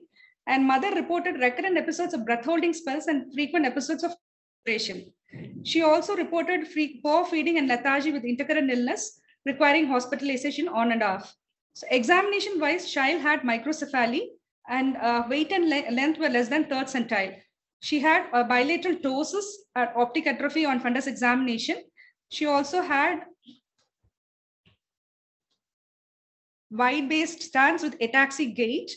And also you can see there is a generalized wasting, and she also had hypotonia with hyporeflexia. If you carefully observe it, you can see the nystagmus as well. So this child on metabolic testing, she had acidosis with elevated blood lactate, and urine GCMS revealed elevated lactate and elevated TCA metabolites. So imaging in this child, you can see there is a symmetrical hyperintensity in the medulla, as well as in the oculomotor nuclei, as well as subthalamic nuclei, with diffusion restriction on the DWI. There was no peak on the lactate peak on the MRS.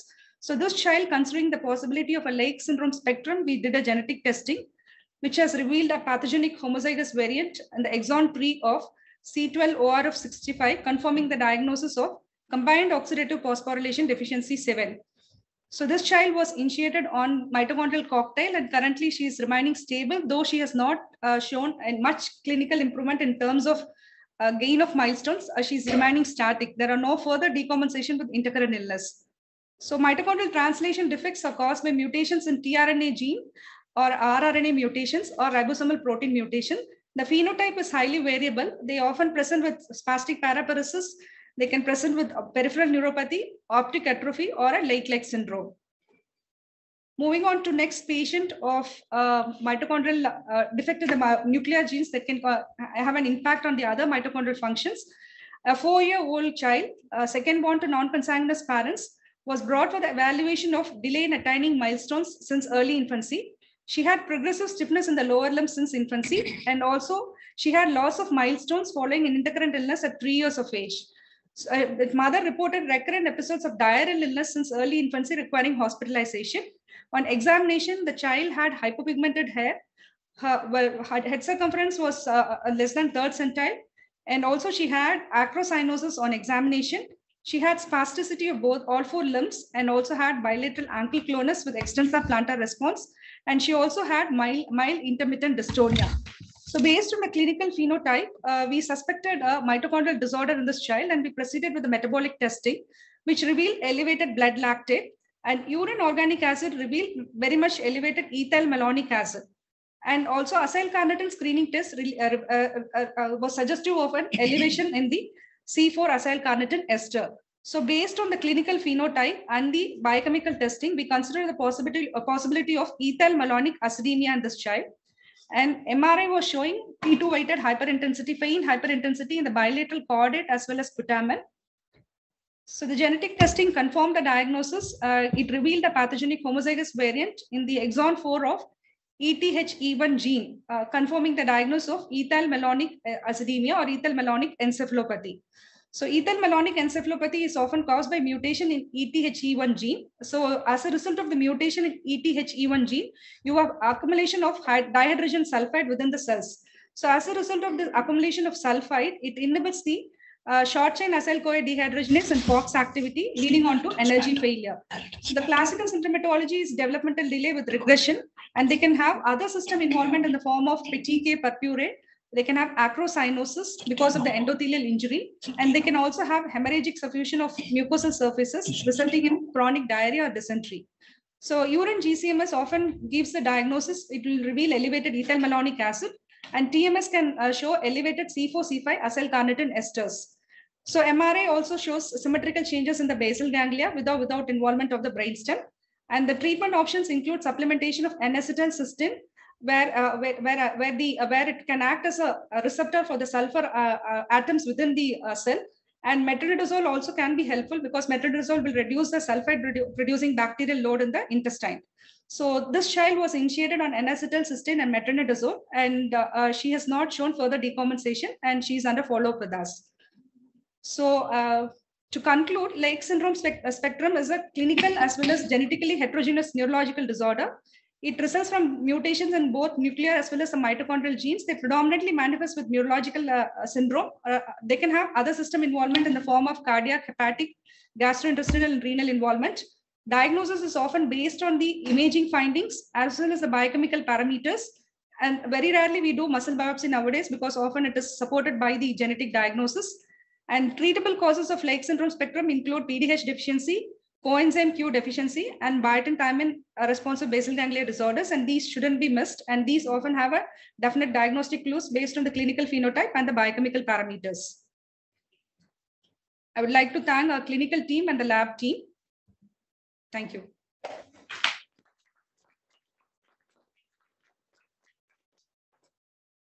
Thank you, Sangeetha. Are there any questions? Quickly, we can one or two questions. Yes.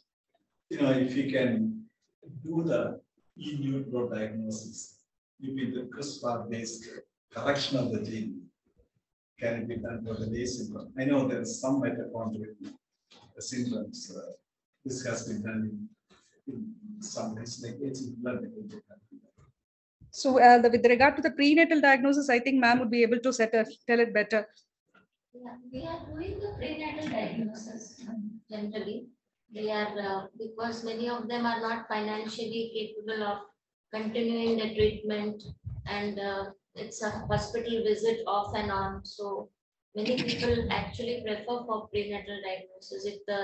If it is a nuclear gene and there is an autosomal recessive inheritance, so 25% risk is given, and usually we test the mother also. If it is in the mitochondrial gene, then we test the mother to look for the homoplasmy and heteroplasmy. And sometimes we find that there are uncertain variants which have been found in a homoplasmy state in the mother. So we can interpret it better because the mother is asymptomatic and this is just one child who is having the homoplasmy in the mother as well as the child. So we sort of interpret like that. But I was thinking as, can you do a gene correction? Yes, Because CRISPR-Cas9. With regard to nuclear gene mutation. Yeah, you can do that. So certain disorders are amenable, not all of them, because the list of genetic loci is like widely heterogeneous with regard to the Lake syndrome spectrum. A few of them are amenable to it.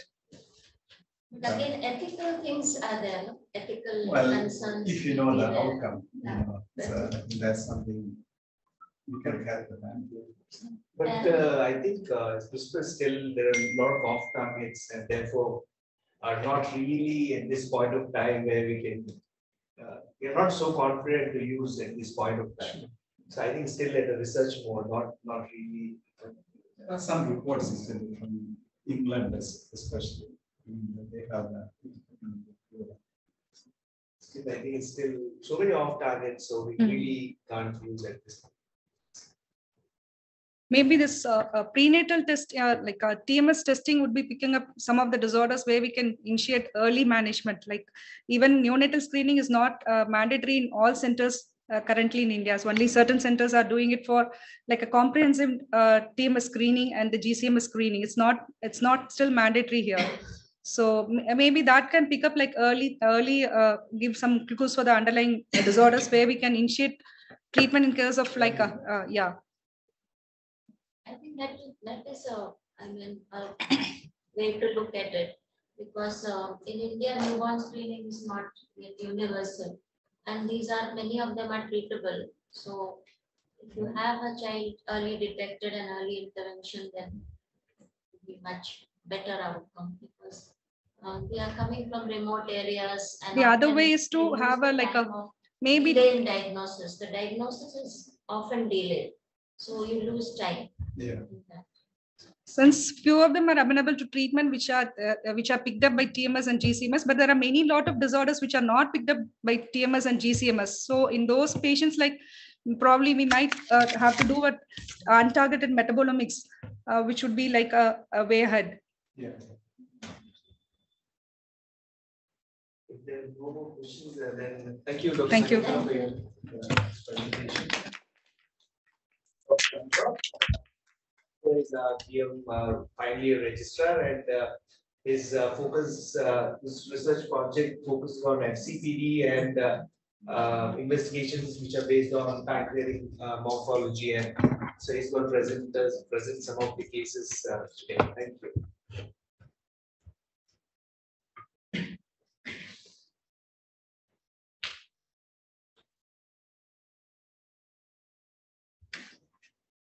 Good evening, everyone. My presentation is on diabetes and mitochondrial diseases, clinical insights. I'll be presenting how diabetes is associated with mitochondrial diseases, and I'll be sharing few of the cases which we have encountered in our hospital. As we all know, mitochondrial diseases are heterogeneous group of disorders involving multi-system involvement, and among them, endocrine involvement is also very common. So this is the picture depicting the involvement of various endocrine organs. As we can see, almost all the endocrine organs are involved, right from pituitary gland, adrenals, parathyroid, thyroid, and also gonads. But most importantly, pancreas are most commonly involved, leading to diabetes mellitus as well as exocrine pancreatic insufficiency. So I'll be focusing on the involvement of pancreas and diabetes mellitus in mitochondrial diseases. It is important to understand the association of diabetes in mitochondrial diseases because WHO classification 2019 has included mitochondrial DNA 3243 mutation, which is a point mutation leading to MIDD, maternally inherited diabetes and deafness, in the list of monogenic diabetes causes. Even though it has not included all the 14 genes of MODY, it has included mitochondrial DNA 3243 mutation because of the increased frequency of this mutation in the population. Is mitochondrial diabetes rare? This was one of the study published in Japan.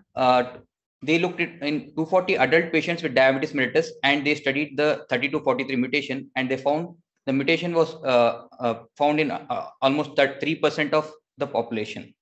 So it is not rare. So we have to understand this phenotype, and we have to keep in mind whenever we are working up in patients with diabetes mellitus. This is the list of 14 gene panel which we are doing currently in our molecular endocrine lab. In any patient young onset diabetes mellitus with strong family history and who is antibody negative with normal pancreatic morphology, we do this 14 gene panel, and if it is negative, then if there is a strong suspicion, then we go ahead with 62 genes panel, and also we do mitochondrial DNA analysis if clinically indicated. So when should we suspect mitochondrial diabetes as a cause of diabetes? Whenever there is a maternal inheritance where there is a strong history of sensorineural hearing loss either in the patient or in the family members, or there is multi-system involvement, then we have to consider mitochondrial diabetes mellitus as the cause of the diabetes in this patient. So these are few of the patients. These are the genetic results which have come as positive in few of the patients. I'll be discussing 3 of the patients among this. The first patient is a 43-year-old nurse who had presented to us with a lean diabetes for 20 years.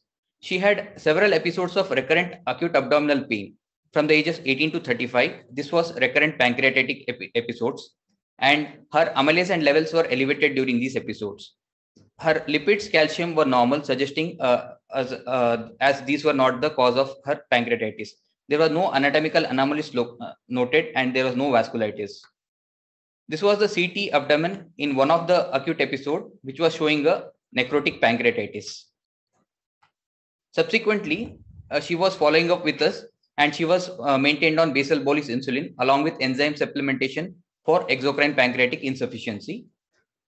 Her BMI was on lower side. It was less than 21 kg per meter square.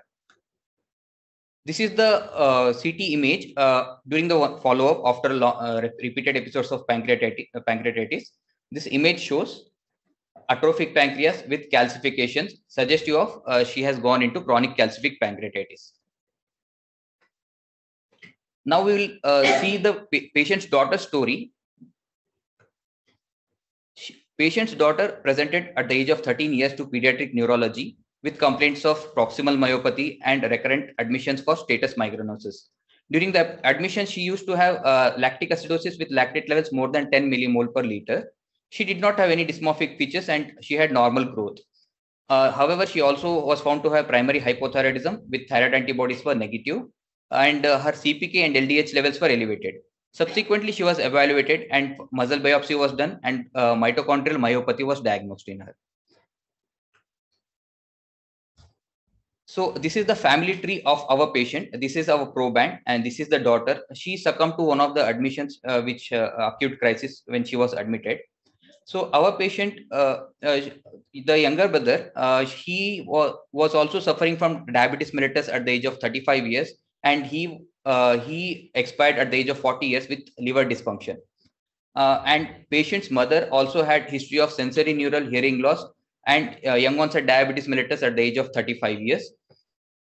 And so as we can see, there is history of sensorineural hearing loss and epilepsy, and also there are varied clinical manifestations in different generations.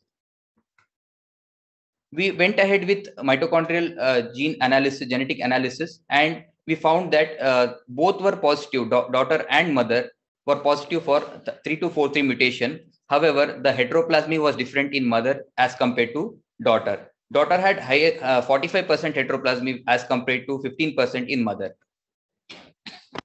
So because of the high degree of heteroplasmy, this mutation in daughter had a lethal phenotype, and our proband had 15% heteroplasmy. In our lab, we use NGS sequencing for analysis of mitochondrial DNA analysis.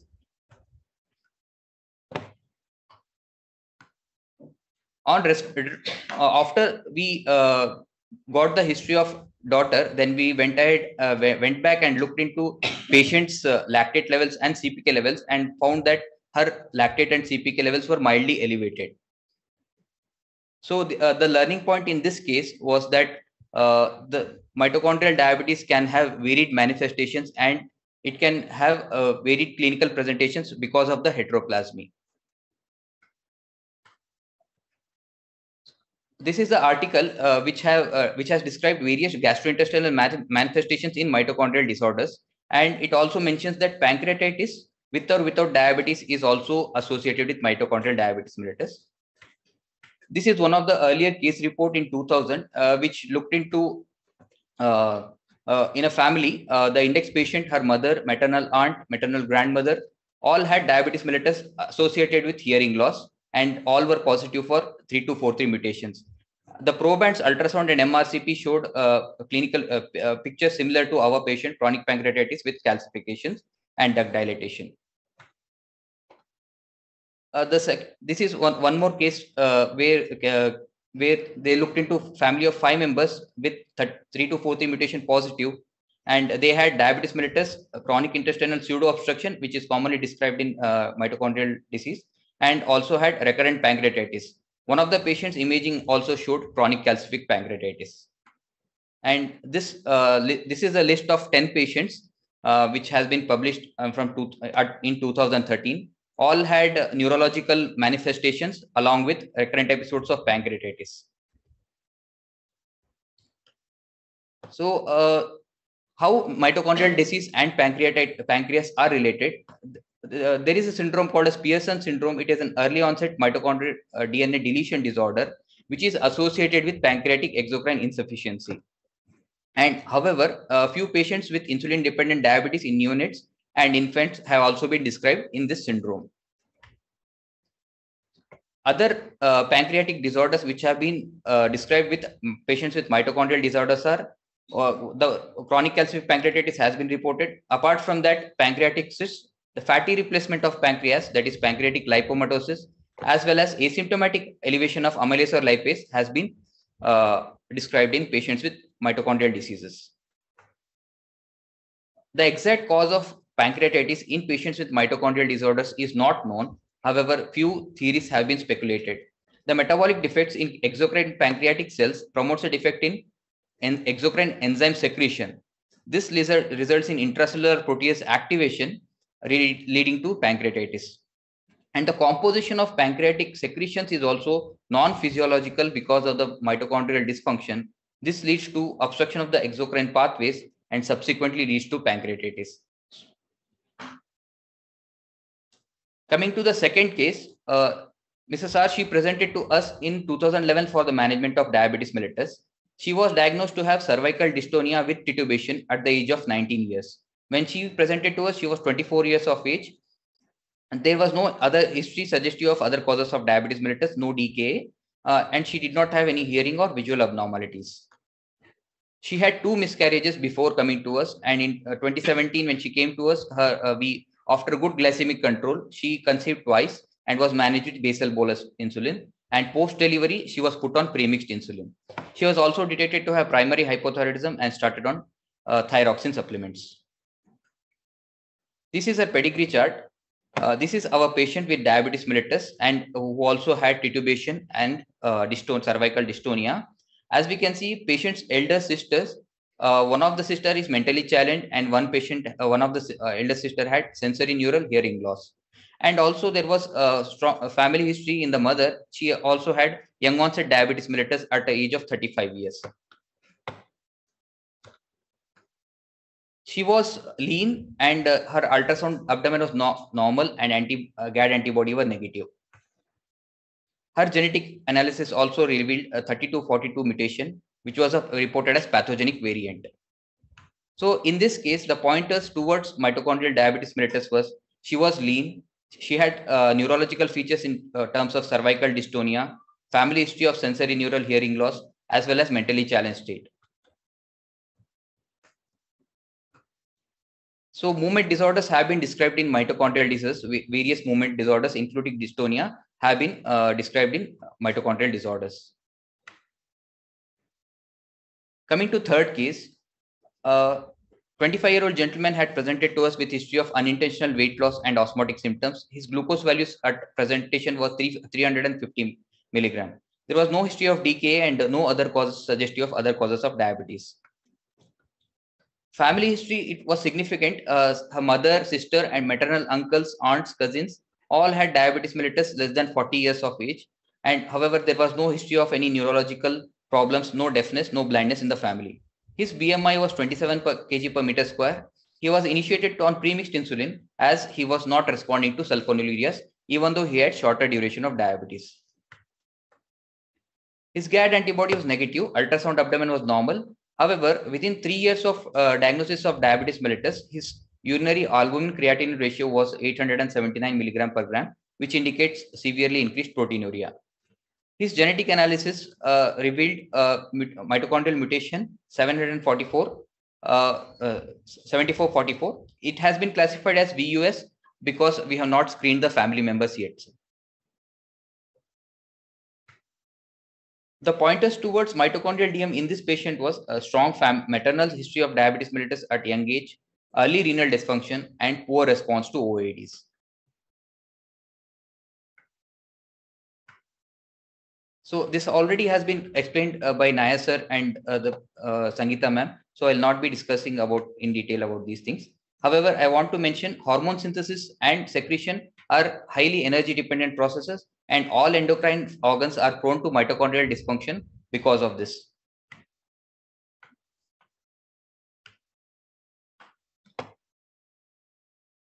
So as already stated, mutations can occur in mitochondrial DNA or the nuclear mitochondrial proteins.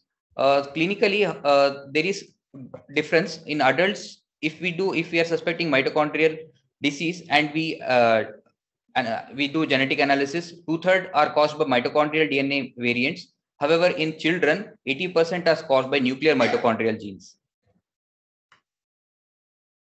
Coming to diabetes phenotype in patients with the most common mitochondrial disorder associated with diabetes, that is maternally inherited diabetes and deafness. The association is most commonly seen with this point mutation, and it is prevalence of this mutation varies in different populations, being highest in Japan at around 3%. However, our Indian data is not available. Diabetes can also be associated with other mutations, including Kahn-Sayre syndrome, where large-scale mitochondrial DNA rearrangements happen. The average age of onset is 38 years for MIDD. However, it ranges from 40 to 56 years in other mutations. A cross-sectional review has shown that 41% of patients with MIDD, they were initially classified as non-insulin dependent, and 13% require insulin from the time of diagnosis, and 8% patients also presented with diabetic ketoacidosis, indicating there is wide clinical presentation with the patients with diabetes mellitus and mitochondrial disease. This variable phenotype can be partly explained by the heteroplasmy. So heteroplasmy, this is one of the slides showing how heteroplasmy affects the various individuals. This is the primordial germ cell. When it starts dividing, a few of the primary oocyte and mature oocyte, they have wild type mitochondrial DNA. This is homoplasmy with wild type DNA, whereas this extreme shows homoplasmy with mutant DNA. So any offsprings who are born out of these oocytes, they have more severe phenotype as compared to the offsprings who are born out of these oocytes. And there is a lot of variability as can be explained based on the different levels of heteroplasmy. The other important finding that is seen in patients with diabetes and mitochondrial disease are their lean presentation, unless they are treated with sulfonylureas or insulin. After that, they start gaining weight. In a French cohort of 54 patients with MIDD, the mean BMI was 20.2. A brief explanation about how diabetes develops in patients with mitochondrial diseases. It is mainly because of insulin deficiency. As we all know, the glucose sensing and secretion. It is an active process and mainly depends on mitochondria. Mitochondria. Hence, there is a defective insulin secretion, which further leads to progressive beta cell loss in the pancreas. However, it has also been shown that they have combined insulin deficiency as well as insulin resistance in patients with 3 to 4 mutations. And also commonly, many of the studies have looked into presence of autoimmunity in MIDD, and most of the studies have concluded that autoimmunity is not present in patients with MIDD. Coming to clinical course and complications, as we have already seen, there is high clinically variable manifestations of diabetes mellitus in patients with mitochondrial disease. It can range from mild diabetes mellitus to presence with severe DKAs. Patients with mitochondrial DM, they have high risk of progression to insulin dependency as compared to classical type 2 diabetes mellitus. And also it has been seen that there are high prevalence rates for development of complications of diabetes, including peripheral neuropathy, diabetic retinopathy, and nephropathy.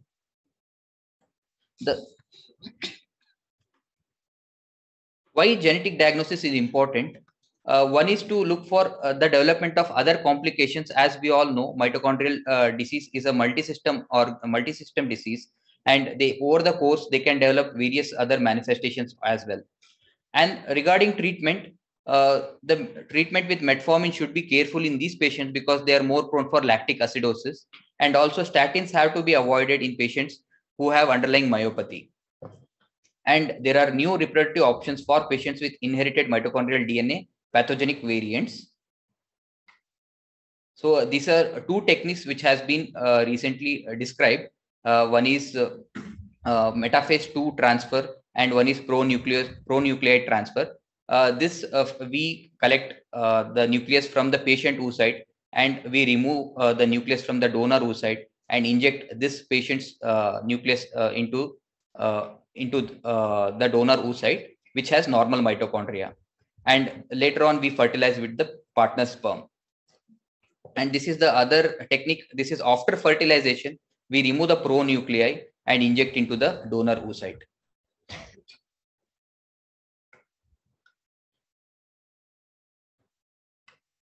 This is the proposed diagnostic algorithm for suspected mitochondrial diabetes. Any patients less than 50 years of age and BMI is less than 30 years, and they are not classically, they don't have classical phenotypes of type 2 diabetes mellitus, and they are antibody negative, then if there is strong there is history of sensory neural hearing loss either among the patient or in the patient's family, and there is multi-system involvement, then we have to screen for the most common mutation which is associated, that is 3243 point mutation. So if this comes positive, then we can classify them as mitochondrial diabetes. If it comes negative, but we still have a strong suspicion based on the family history and neurological involvement, then we can discuss with neurogenetic team and then decide whether to do a full mitochondrial DNA sequencing or long range PCR. If it is positive, then we can consider it as mitochondrial diabetes. If it is negative, then we have to consider other neurogenic diseases associated with diabetes mellitus. The common one are Wolfram syndrome, Friedreich's ataxia, and myotonic dystrophy type 1. So I thank Dr. Aaron and team of Molecular Lab for helping me in understanding the genetics of mitochondria and also collecting the patient's information. And I would also like to thank our professors, Dr. Professor Nihal Thomas for giving me this opportunity, and also our beloved HOD, Dr. Thomas Paul, Asha ma'am, and Felix sir, and Nitin sir.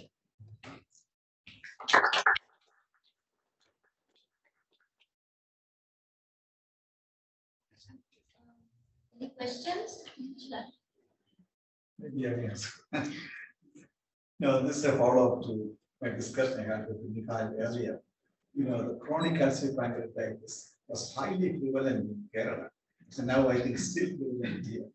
And how much of that is related to mitochondria? It may not be, but the question is, there is a real need to really studies in this. Yes. So that's exactly what Anwar's thesis is all about. Is that right? We are looking at patients who have young onset diabetes, and when they're GAD negative, we are imaging the pancreas. If they have atypical features, which usually may not be any form of calcification, but just a smaller pancreas or very minimal speckled calcification, we are doing a genetic panel. So Aaron has actually evolved a 11 gene panel to look at hypoplastic pancreas. And one of these genes is the mitochondrial gene. So far, I mean, I'm breaking the code, but what we have found is the HNF1 beta mutation or MODI5 appears to be the most common so far. But I think once we analyze our 40 sample, we know really where we stand. I think there's a lot of heterogeneity, so we're getting a lot of different.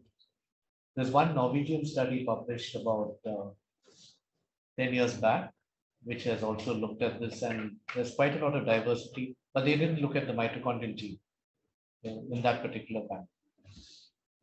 That's quite fascinating. So you're looking at the whole sequence?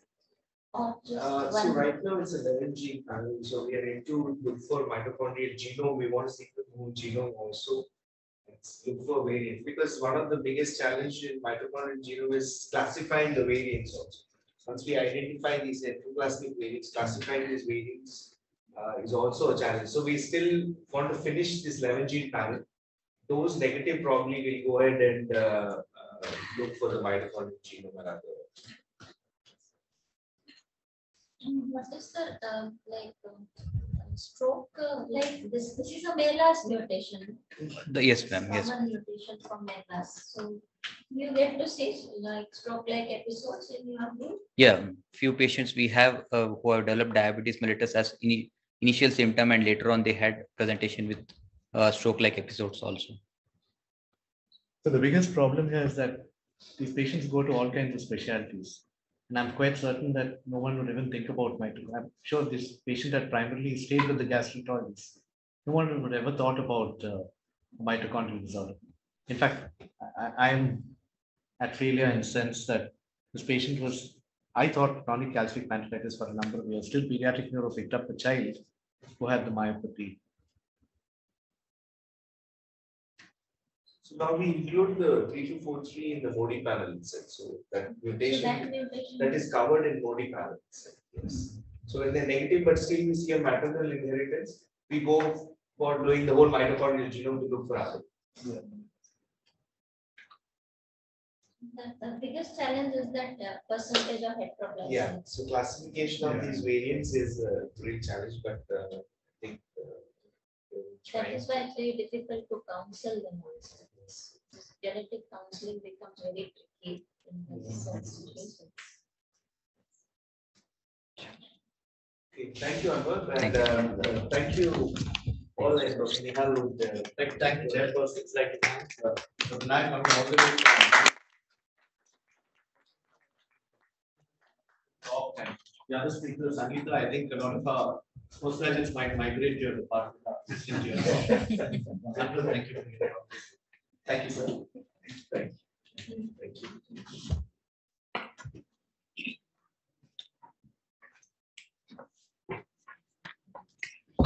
you.